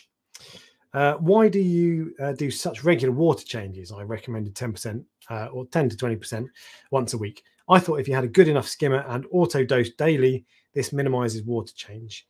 I didn't know what he meant by auto dose daily, but anyway, there's no skimmer on this tank, and that's why I recommend 10% water, or one of the reasons I recommend water changes. But even if you have a good skimmer, great filtration, water changes are another thing. You can research till your heart's content. You can find people who have amazing tanks who don't do water changes and say, it's not necessary, because you can pull out your bad things other ways that are more effective, and you can replace the good things other ways that are more effective. Yeah, it's possible, but I tell you what, and BRS always say this, the number of people who have success doing water changes versus the number of people who don't have success because they're not doing water changes is huge. So just do water changes. I recommend on this tank because there is no skimmer. There is no filter that pulls things out. There's filtration that will provide bioload and a space for the bacteria to live, but there's nothing really that's going to process your nitrate and reduce it, and your phosphate. So that's one of the main reasons. But also on any tank, I always do 10% a week, every week, and just without fail. I'm sure there'll be people in the chat right now who are saying, oh, I've been running without water changes and it's fantastic, all that sort of stuff. As a beginner, just do them. Just do them. This is my tank. I do 10% water changes a week. If that's the sort of tank that you want to aspire to, and you can see that that 10% water changes does good. That's not the only thing, of course. There's a million things that go into it, but just do it. If you want my advice anyway, if you want to follow anyone else's advice, that's fine. But water changes, just do them all the time. Don't stop. Even if you get 6 months in and you're thinking everything's fine, I don't need to stop. I don't need to carry on with water changes. Yeah, you do. Everything's probably fine in part because you're doing water changes. Just don't stop ever. So there we go. Question 21, and we're coming to the end. So I'll try to catch up with the chat. Question 22, El Final. Paul T. I've read clowns can be territorial. I've answered that already. Can any fish be used for this method? For example, a goby or firefish, or should you go fishless cycle method with less hardy fish first? So this was on the how to cycle a saltwater aquarium video. So the question basically is, should you, if you're not using clownfish, should you use a different cycle method? No, it doesn't matter what fish you use. The method I use does not assume that you have hardy fish that can tolerate ammonia. Ammonia is horrible, horrible stuff, and it's torture to fish to keep them in ammonia. So I wouldn't keep the hardiest fish in the world in ammonia. It's horrible. So it doesn't matter. You shouldn't have ammonia the way I do things. Doesn't mean you won't. Things can go wrong, but you shouldn't. So you should be able to use any fish. Clowns are probably the best bet because realistically, they are still damselfish and they are quite hardy. So if the bacteria doesn't settle for whatever reason, or you don't put enough in, or something goes wrong, you overfeed, which is easy to do, then clownfish are going to be able to tolerate ammonia better than something like a firefish, for example, which is quite a delicate fish. So that's part of the reason clowns are a really good idea as your first fish. But in theory, it shouldn't matter. But clowns are awesome. Always go for clowns. Right. That, I think, is the final question there. We are now up to 335 comments that I've missed. So I'm going to apologize for the lack of going into detail in the questions. In fact, I've got a couple of others questions. I'll have a look at this. Let me get rid of that question there. I'll have a look at my my questions here as well, because I did have a couple of other questions that came in before I started this video that I didn't have time to post up on here. Someone's just asking, by the way, Greg Malaro, what percentage water change would you recommend? For the tank that I set up, at least 10% a week. 20% a week probably wouldn't hurt, but generally 10% a week is absolutely fine. But if you have no other filtration, 20% is probably not a bad idea. It's a good way of removing bad stuff. Right, there are a couple of other questions that I'm going to go through that I've pulled up earlier. In fact, I don't know if there is. Do you know what? I've answered that. We're all good. I'm not going to go through those questions. We're going to catch up with the chat. Hello, welcome. Who else have we got? Oh no, Michael Butler. You've gone controversial. Have you used the spotless machine in Croydon, Alex? No, I haven't. I've never used spotless water. Spotless water is a company that mass produces, I think, RODI water. RODI, one of the two.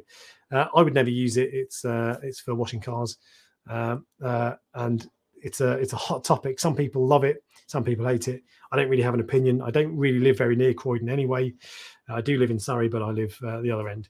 So no, I've never used it, and I would never use spotless. That being said, I would never use anybody else's water. I don't trust anybody, no matter how good the shop is. There are some really good shops near me, Reef Dreams in Winchester, AAC in Harlow, and to be fair, I probably would trust their water, but I don't use their water. I only trust myself because I know I've got control over my water. So I know my water is zero TDS. It's perfect.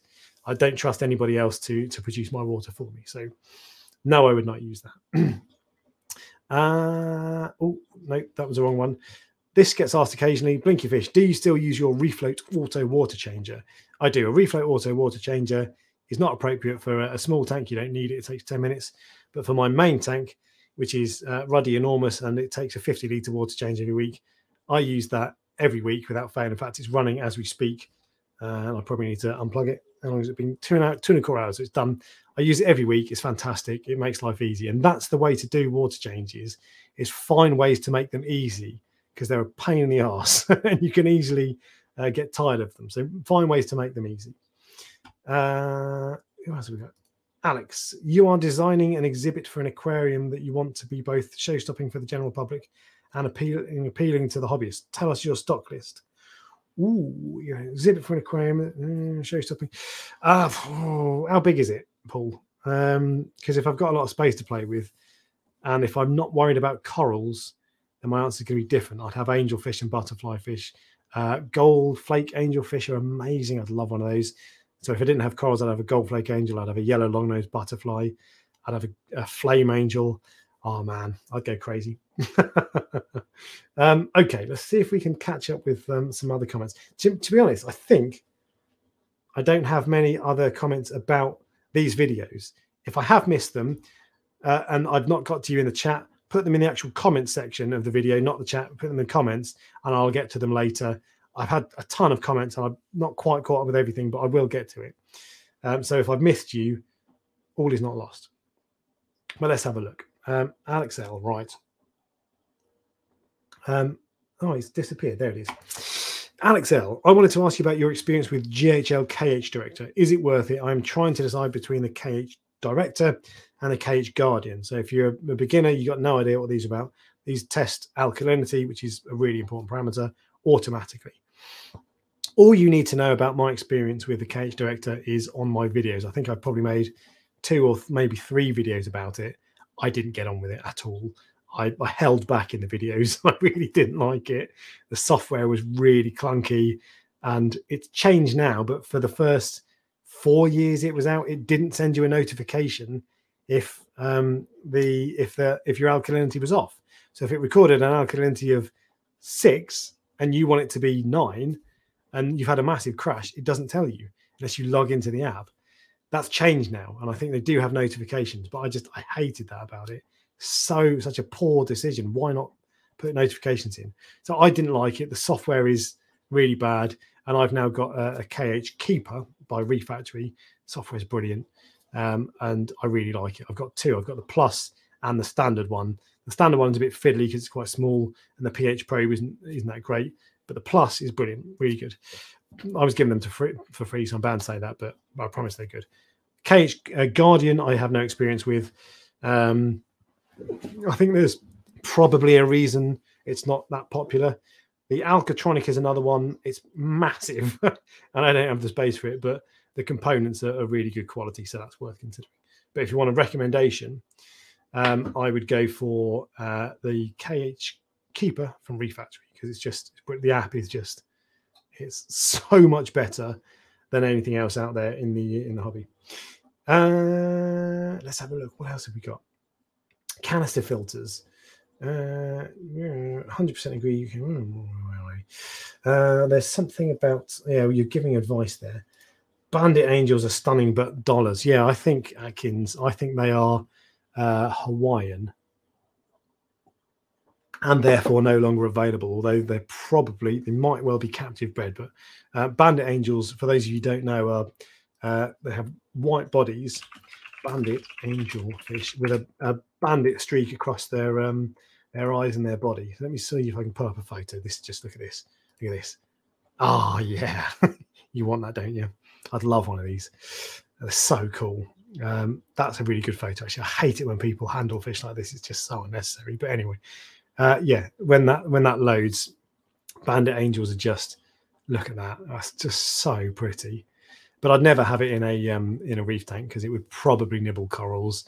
You see them in reef tanks, but I think they're with people who tolerate them nibbling at their corals because they're so beautiful. But yeah, seriously cool fish. Got a lot of time for that. And there we go. I think that's pretty much it. New comments. Let's go down. Oh no. I take it back. We got some comments on GHL. GHL ain't it. Ask anyone with long-term use of it. Apex is the move if you want a headache-free controller. Trust. Apex doesn't appeal to me really.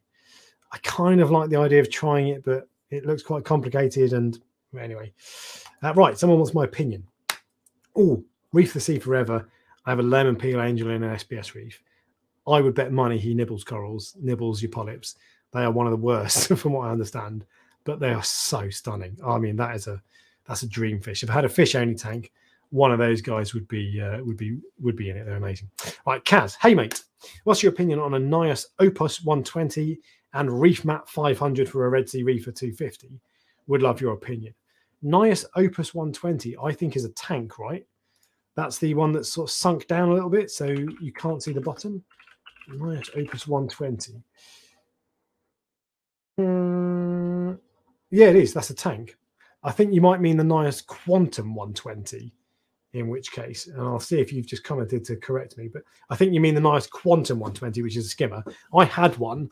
It's fine, good quality, good build quality, but I just found the problem with it, anytime if you look at the sump wrong, or if you touch the sump, if you put a different kind of food in, it goes crazy. It starts overflowing, and adjusting it was an absolute nightmare. So I didn't ever really get on with it. And I got the 160, the one up, for my main tank. But I ended up getting rid of that as well because it got really loud over time. And no matter how carefully I cleaned it, reassembled it, it was buzzing. So I don't like it. So I don't like them anymore. Loads of people have great success with them, so not knocking them as such. But what I would say is my personal favorite skimmers are Deltex. I have a Deltex 600i. God, it's good. It's so good. The build quality is awful. It's really like if you scratch the plastic and tap it, it feels like it costs about £2 to put together. And it's got a Jecod pump. Nothing wrong with Jecod, by the way. I use loads of them. But it's not good. It's not high quality build stuff. It's not high build quality. It's not made of the finest materials like the Nios is. But my God, it's a good skimmer. It's dead quiet. It's so easy to adjust. So easy to adjust. It never goes crazy. If the water level is too high, you can dial it back really easily. It's got overflow protection. It's got a really small footprint. Oh, it's wicked. It's so good. The only thing I think I'd replace it with is a Bubble King, but they're like £1 million. So yeah. So if you want a recommendation, Deltec they're so good. I think I did like a first impressions review of it, but I've watched that back recently thinking I might do a long-term review. I've got nothing to add. It's great. So there we go. So that's my thoughts on those particular skimmers. What else have we got? Six line wrasse. Someone's got a 6-line wrasse. Someone's talking about Hydros with a Mastertronic. Hydros looks really interesting. It's not out here in the UK as yet. I don't really feel like a controller man myself, but that looks interesting. I'm interested to see how that comes across over here. You are welcome, Alex L. Oh, Alex L. I sold a coral to someone called Alex L, who had a Red Sea Reefer 450 about 3 years ago. No, probably 5 years ago. And I met you at Waterloo Station.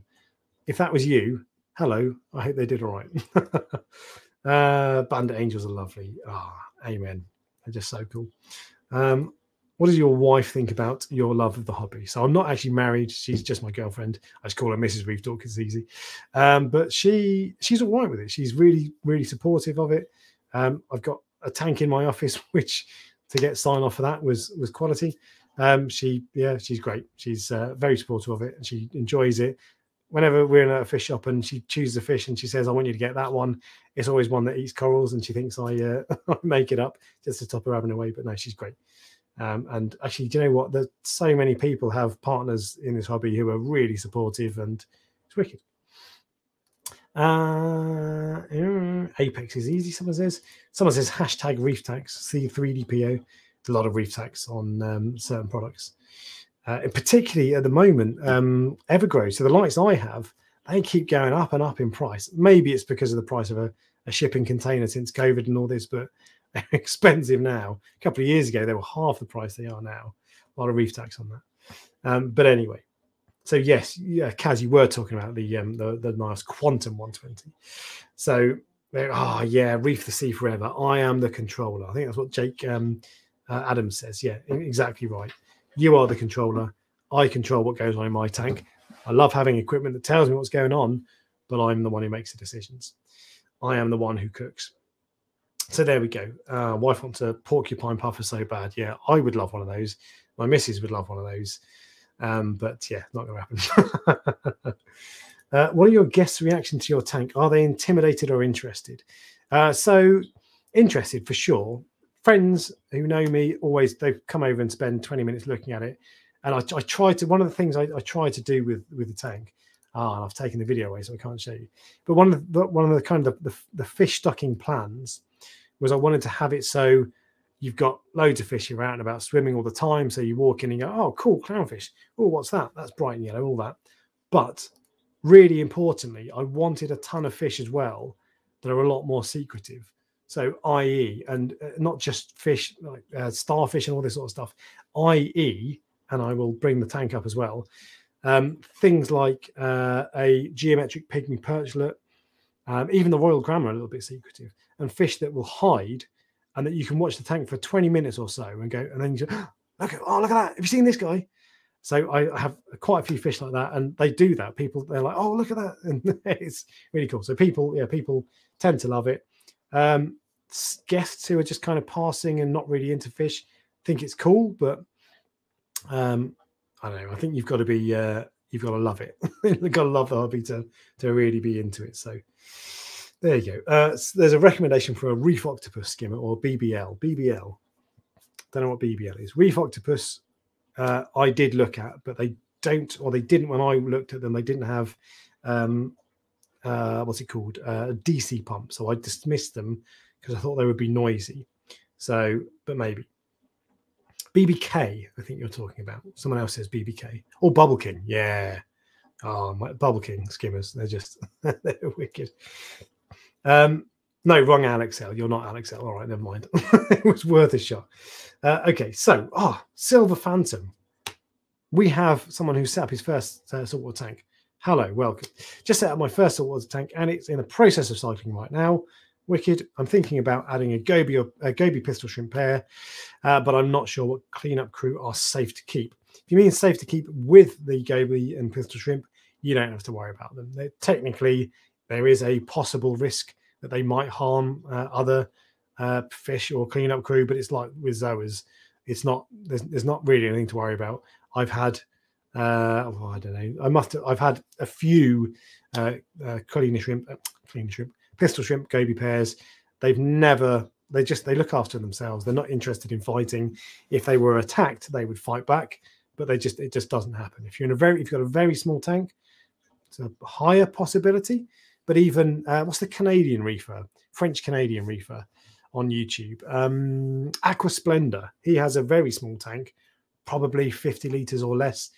And he has a shrimp goby in there that doesn't bother anyone. They're really peaceful. You got nothing to worry about. Put whatever other inverts you want in there, and they'll be fine. I'd be more worried about other inverts like the arrow crabs or shrimp, like the fire shrimp, supposedly a bit nasty. Cleaner shrimp you can't go wrong with. But yeah, don't worry about the shrimp goby. They'll be fine. You might find some stories, I suppose. I've never seen any online. You might find some stories, but yeah. Anyway, so what else have we got? What light would you recommend? Here we go. Craps Sebastien. What light would you recommend to keep a mixed reef SPS LPS hybrid? Oh, hang on. Let's get rid of that.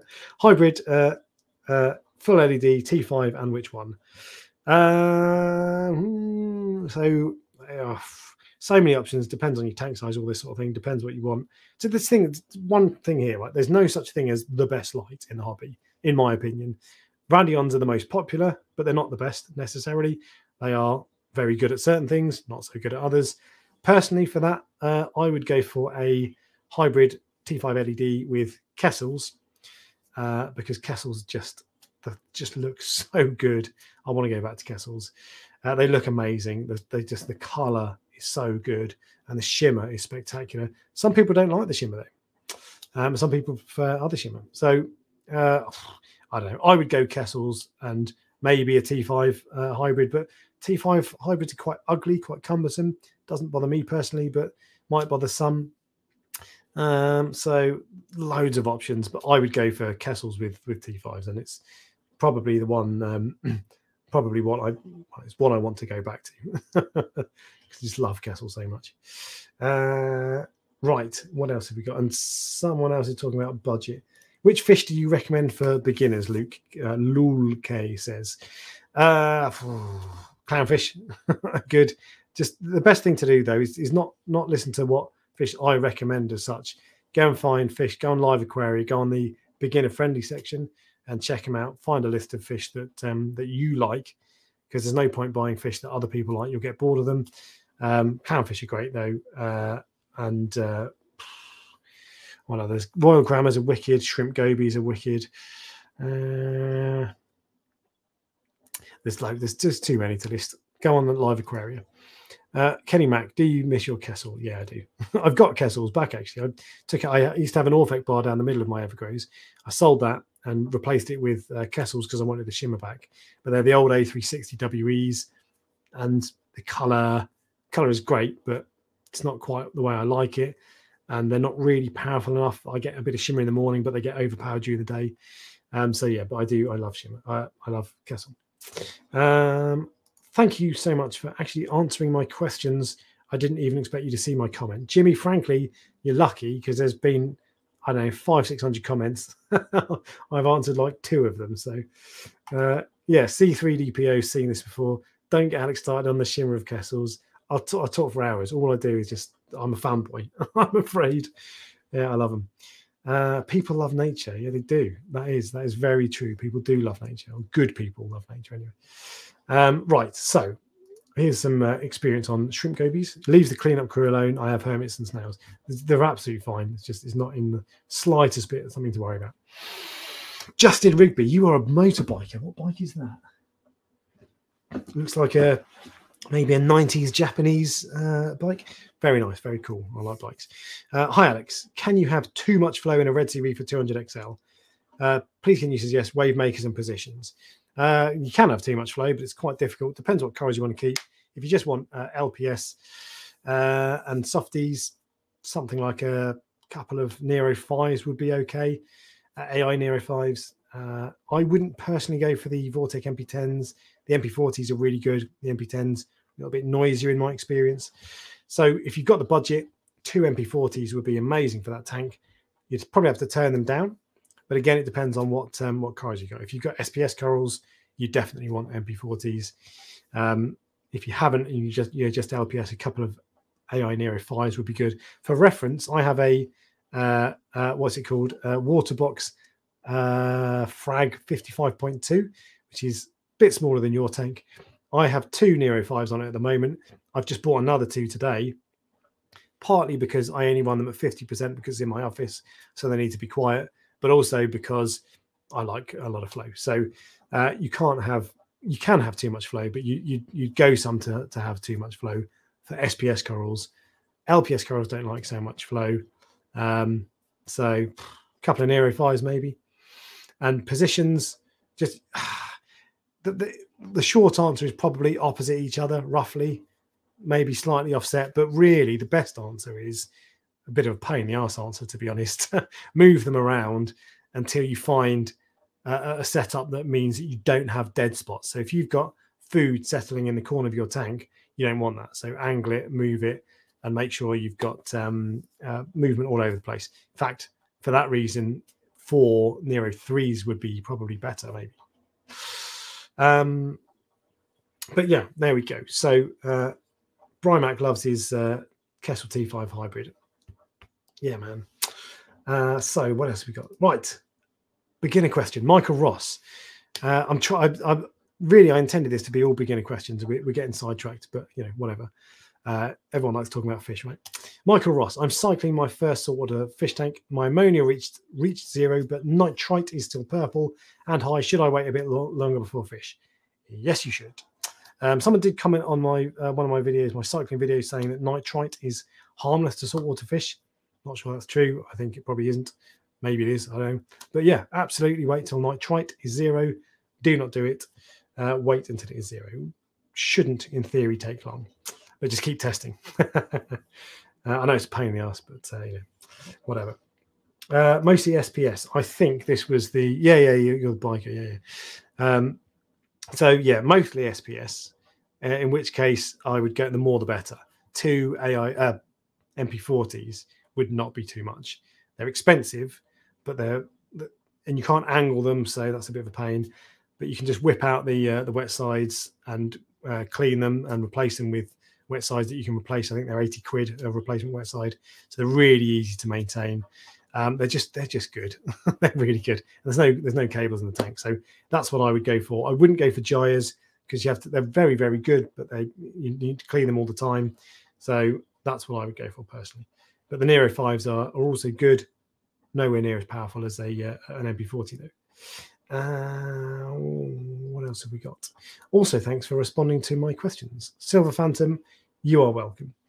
What else have we got? HCB, AI Nero 3, amazing as well. Do you know what, Rudra? I had a Nero 3 and I intended to do a review on it, but I bought it, so I was under no obligation to do so, and I decided against it in the end. But I found them really quite underpowered. And even the Nero 5s, they're not mega powerful, but they're much, much better. But for a small tank, they're wicked, the Nero 3. But I expected them to be good on a 150 litre tank, and I was mistaken. Or good for my purposes anyway. But they're really small, yeah. And I do like the Neros. But what else have we got? Someone else has a Nero 3, Atkins, yeah. The man with good quality TDS, good quality tap water. Other people love the Nero 3s. Can you shout out me? Vicky Sky, what's going on? How you doing? Welcome to the show. Yes, I can. Shout out to Vicky. Oh, Barbara, you're bringing up a sad story here. Where is your Nokia RAS? I've not predictive text or something. Naoko. Well, I've been corrected. It's Naoko, I think, because it's Japanese. My Naoko RAS has died, unfortunately. He was the one fish that I got so many comments about. Every now and then I'd go back and I'd get a comment on a video that was 2 years old, and someone would say, "What's the fish at 2 minutes 34, whatever?" I didn't even need to click on it. I knew it was the Naoko RAS. He died. He got bullied to death by, what was it? I can't remember now. I think it might have been one of my tang, my purple tang, maybe. I forget, but he got bullied to death, and I couldn't catch him. I then added a McCosker's flasher RAS, similar fairy RAS as well, and that got bullied to death as well. Maybe I should have realised it was fairy wrasses, but now I know it was fairy wrasses because they kind of quite flashy and showy. This was the way it was explained to me. They're flashy and showy, and they show off their fins. Other fish don't like it; puts them out of shape, so they got kind of got done over. I actually had a koi wrasse, a Solon, red-headed Solon wrasse is a better name for it, who also got bullied to death years ago now by my Harlequin tuskfish. And that was really sad to see, and I couldn't catch him, so I couldn't save him. So yeah, he's dead, unfortunately. How long do you have fishes? I don't really understand the question. As in how long do they live? Clownfish can live 30 years. If your clownfish are dying after a couple of years, you're doing something wrong. So they can live 30 years, but other fish lifespan varies massively, because really, fish is a bad name for so many different animals. They're so totally different. Shouldn't really call them all fish. But anyway, Midas plenia, I had a Midas plenia that died about 4 years old. That is roughly its life expectancy. 3 to 5 years old is what I understand. So they vary hugely. Corals, in theory, can live forever, but they can live. Most fish, I would say, will probably have the potential to live for 20 years plus. So, how much do you want your fish tank? Any thoughts on gyres for flow? I've just given my thoughts on gyres for flow. They're fantastic for flow, but they just need cleaning all the time. And I am not about that life. Oh, I was in a Aprilia RSVR 1000, mate. Oh, I do like Aprilias. I love an RSV or a Tuono, sorry. Anyway, I'm isolating 99% of the the chat, so we'll move on. Yeah, so loads of people talking about flow and all that sort of stuff. I'm going to wrap this up soon. It's 1 hour 45 in. We'll do 2 hours, and then I'll finish, because I've still got to unplug my water changer and all that sort of stuff. So, roll bar.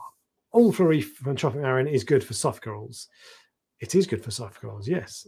You probably won't need to use an awful lot of it, but that's one of the reasons it's good. It comes in one bottle, so you only need one dosing pump. Saves you cash. It includes, obviously, calcium, alkalinity, and magnesium, but also trace elements, I believe. I think you can also get supplementary trace elements, but that does include trace elements.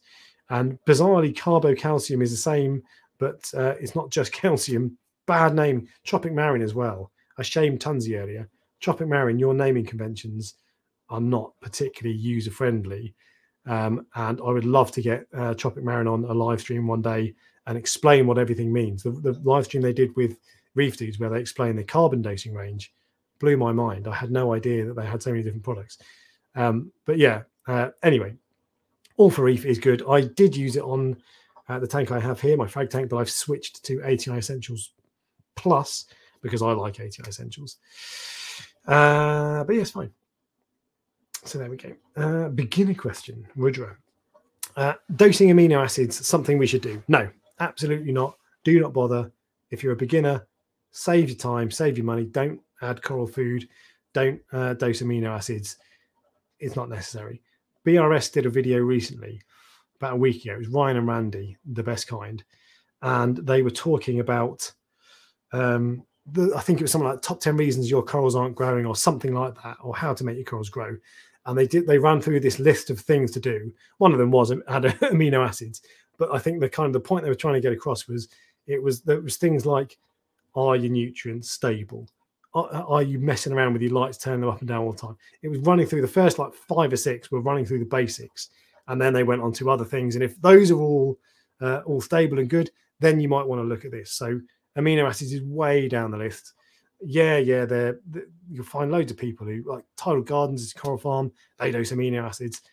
Wicked. I'm not trying to achieve what Tidal Gardens is trying to achieve. Just don't bother personally as a beginner. Get your light right, get your flow right. Just keep it stable. Don't mess around with it. Get your nutrients right. And now apparently everyone's saying pH is really important. So I'm experimenting that with myself. So, but I personally wouldn't bother feeding corals for at least the first year, or trace elements. Don't bother for at least the first year. So if that's a question for a beginner, no, don't bother. Hi Alex, the ref the 2-part saltwater tank. Do you need to keep adding the cycling medium in a new tank for the short term anyway? Once you add stock, do you mean the ATM colony? No, you don't. You only need to add it once. In fact, whatever you mean, filter media, whatever, you don't need to add anything else. You bang it in once and that's it. You're done. Oh, I see. Once you add stock, so as in theory, you're adding more fish, so there's more bioload, so you need more bacteria. No, they'll proliferate or reproduce is a better word on their own. So no, you don't need to add more. It's fine. A lot of people do add bacteria and say it's a very good thing. I don't bother. I don't see the benefit. If you can show me the benefit, you can say this is a fact that this happens. then maybe I'll start using it. But interestingly, there's a company called Aquabiomics in the USA who test for bacteria in your tank, and they have seen that I think they basically established that the bacteria you add in the bottle from the bottle doesn't last long. It does survive, it is a thing, but it doesn't. People who dose it regularly don't have high concentrations of it. And personally, I think if you're adding stuff that's dying relatively quickly, is it meant to be? Probably not. But anyway, all that sort of stuff. There we go. What else have we got? I think we're getting close. Oh, someone's mentioning reefroids.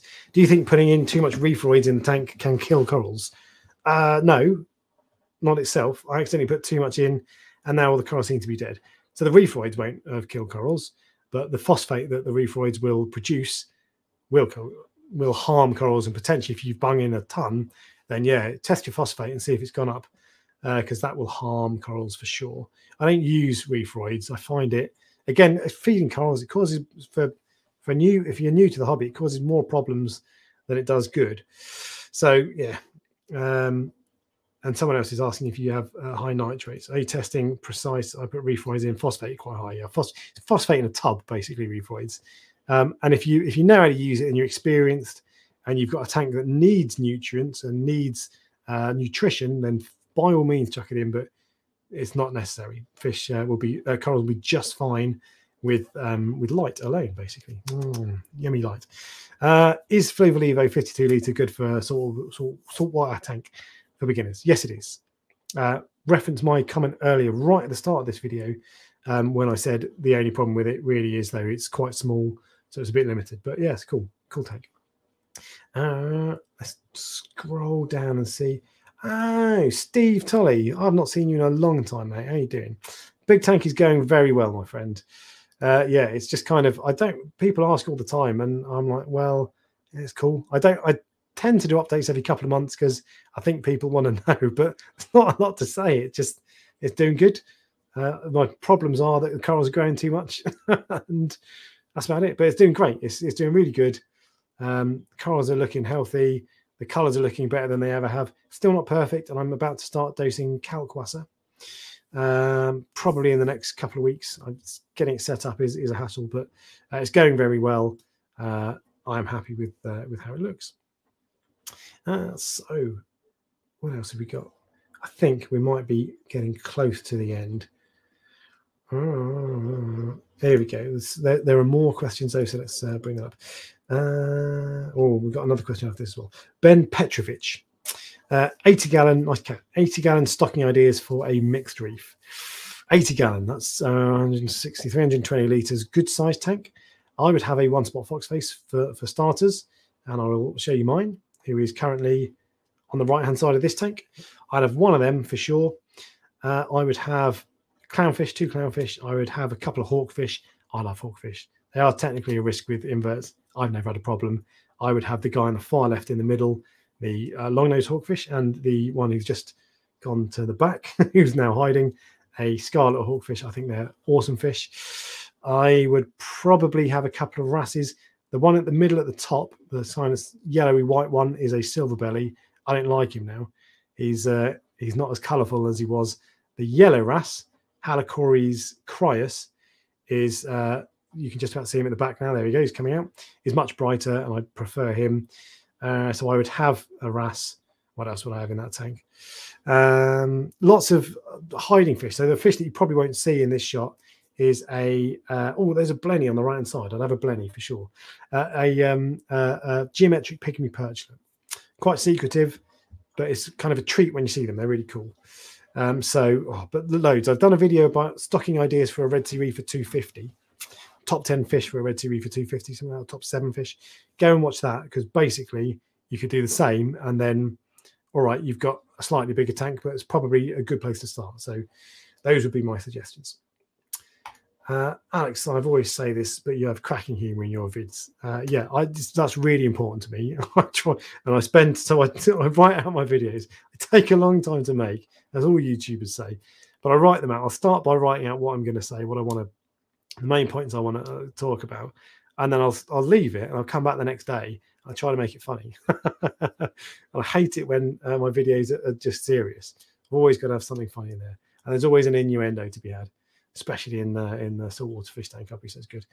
In fact, I want to no, never mind. I'll come back to that it's another time. But there you go. Thank you. I'm glad you appreciate it, and I think that's yeah. It's just I enjoy it. Ooh, what are you dosing for Kalkwasser? What are you using for dosing Kalkwasser? I will be using probably a generic Kalkwasser off the internet, because if you can get 98% pure for a couple of quid, why not? But I might start with one of the Seachem. There's a German brand, I forget, they make a reef Kalkwasser, probably a rip-off, to be honest. Oh, you sent me a message on Instagram earlier. I'm rubbish at replying to messages on Instagram. I just get tons of them, so I never can. But I saw your name flash up, I think. So yeah, I don't know what I'm going to be using just yet. I'm using a calc stirrer, a Deltec something 500 calc stirrer.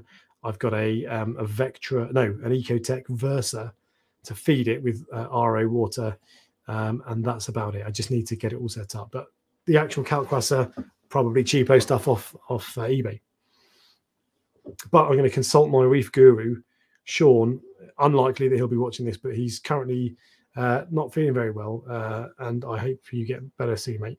But I will be consulting him, Sean from the Ocean Project down in Dorset, great local fish shop, and he is there's a handful of people who I listen to and take their advice implicitly, and he's one of them.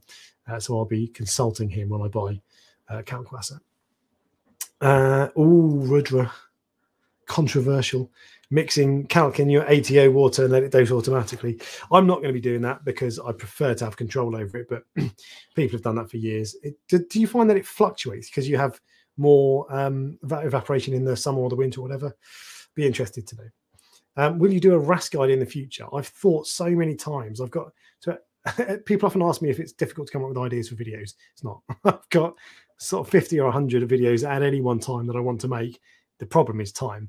And one of the videos I have is, there's a couple of videos, not necessarily RAS care guides, but I want to show you RASes that you might not necessarily have heard of that are really cool. So possibly, I don't know, I try not to do fish care guides unless I really know what I'm talking about. And I kind of do with RASes, but my advice really on RASes would be avoid the tricky ones, macropharyngodons and what are the ones called, the red tail tamarin anampsis wrasses, avoid them. Otherwise, they're pretty easy. They're not really very difficult. So my advice would be, yeah, get them. They're cool. Halocories wrasses are wicked. You do need a sound bed. Some people get away without, but best to have them. But probably wouldn't have an awful lot to say. Another YouTuber in the house, Mogsy, right, Steve? I saw Ross earlier and I saw Paul. I didn't get to post them because I was looking on my phone at the comments. But hi, how you doing? Good to see you. And Michael Butler says hi as well. Sean got a sex change. I saw a couple of people say that on Facebook. I thought it was very funny. Been doing it for 1 year, no problems in the ATO. There you go, cool. What else have we got? I look forward to Seachem. Yeah, Seachem. I think that was what I thought it was actually. Buying fish online, right? Okay, so we're getting close. We got 2 minutes, and I will wrap it up because I'll be tired for work tomorrow otherwise. Silver Phantom, buying fish online or from your local fish store, which is best? I guess you're asking. I've never bought fish online. I've bought some corals online, but I don't like to do it. I would never buy fish online because I want to inspect the fish myself. Ideally, if it's a fish, I don't buy many fish now, so I've got time to look at it. So I'd stand at a tank staring at it like a lunatic in the local fish shop for 5 or 10 minutes to see if it's got anything wrong with it. You don't necessarily see things straight away. So I would personally never buy fish online. Even color differences. I want a fish that looks the way I want it to look. I want it to be the right size. But more importantly, I want to make sure it looks healthy. It's not shaking its head. It's not scratching itself. It's not got spots. All these things. I would never buy a fish online, and I don't really like buying corals online. I do sometimes, but I don't tend to like it. I prefer to see with my own eyes. Photos aren't always particularly accurate online. What's your take on natural seawater precise signs? If you had a good enough source, great. But in the UK, I wouldn't use the silty rubbish we have. Even the salinity varies across the ocean. It can be very quite significantly. But I would also, even if you have, if you've got someone who goes out to 50 miles into the Atlantic and collects it all, I would wonder about the quality of their collection bins and transporting it back. If I lived in the Pacific Islands, South Pacific, in Kiribati or somewhere, then I'd use it. But no, otherwise I personally wouldn't bother. And you make it yourself. It's much easier. Would it be cheaper? Probably not, to be fair, because transport costs are pretty cheap. But it's just better. I prefer to have control. So there we go. So great live stream, Christian Corals. Thank you very much. Good of you to say. And you support. Someone said support about something supporting your LFS. Yeah, completely right. And here we go. Completing the I was going to say a threesome, but completing the foursome of the other live streamers, other YouTuber, Jay's Real Reef UK. Sat quietly and learning lots. Thank you so much for your brilliant live as always. So Jay, Ross, Bearded Reef, that's the one I'm looking for. Mogsy and Fish Palace do a live stream on a Friday night at 8 o'clock every week for 2 hours, 2 hours on the dot. They're kept in shape. It's a really good live stream, so go and check that out as well. They alternate it between their channels. And next week they're giving away a Radeon XR30. Ooh, spicy. So yeah. But welcome along, Jay. Good to have you. Rudra Versa must Google. So this is the dosing pump from Ecotech. You can't get hold of them. They've disappeared off the shelves for the last 18 months, but I got a second-hand one. I think we're more or less we're getting towards the end here, so we're good. Right. HCB chemistry. What's your favorite SPS coral you have? Oh, this is I've got so many favorites that it's hard to tell you, but I think probably I'll get that out of the way so you can see the thing better. In fact, let's just get rid of me as well. The coral in the middle, and you can't really see it there. Do you know what? Let me get that back. It's a strawberry shortcake is probably my favorite, but it's just I've got so many that it changes all the time, and some are awesome one week, and then I think, God, you know what, the next week I like a different one, but probably the strawberry shortcake. I'm just going to bring up a better photo of it because it took me a long time to get it looking as good as it does now. Here we go. So top down photo. There we go. So that is on the top is when it was looking a bit rubbish, I don't know, 18 months ago, and then on the bottom photo is it now. It's just such a beautiful coral, and I put a little acro crab in there as well, which is cool. So yeah, there we go. So probably that, but who knows? And finally, I've managed to catch a super chat. Mogsy Steve, thank you very much. Much appreciated. Alex, enough of all this fish stuff. Let's talk bikes. I know, mate. I've got a bike channel actually, but I don't really do anything with it. But yeah, let's talk about bikes. I ride an MT10, by the way. It's a cool bike. But anyway, so there we go. GSP, George St. Pierre, maybe, or possibly Green Star Polyps. And we're coming to the end. Wow, presume that's for the coral. It is an awesome coral. It looks wicked. But yeah, so all good. I think we are pretty much done, and I'm going to wrap it up then. But there we go. So thank you very much for joining. I don't do live streams often. However, I've invested in some live stream kits, so I've got it all set up now. So I intend to do these more often. It's just finding the time, but I'll do them as often as I can. And I really appreciate you guys all joining and coming along and asking all the questions. And that's it. So thanks very much, guys. Take it easy, and I'll catch you again soon. See you later. Bye.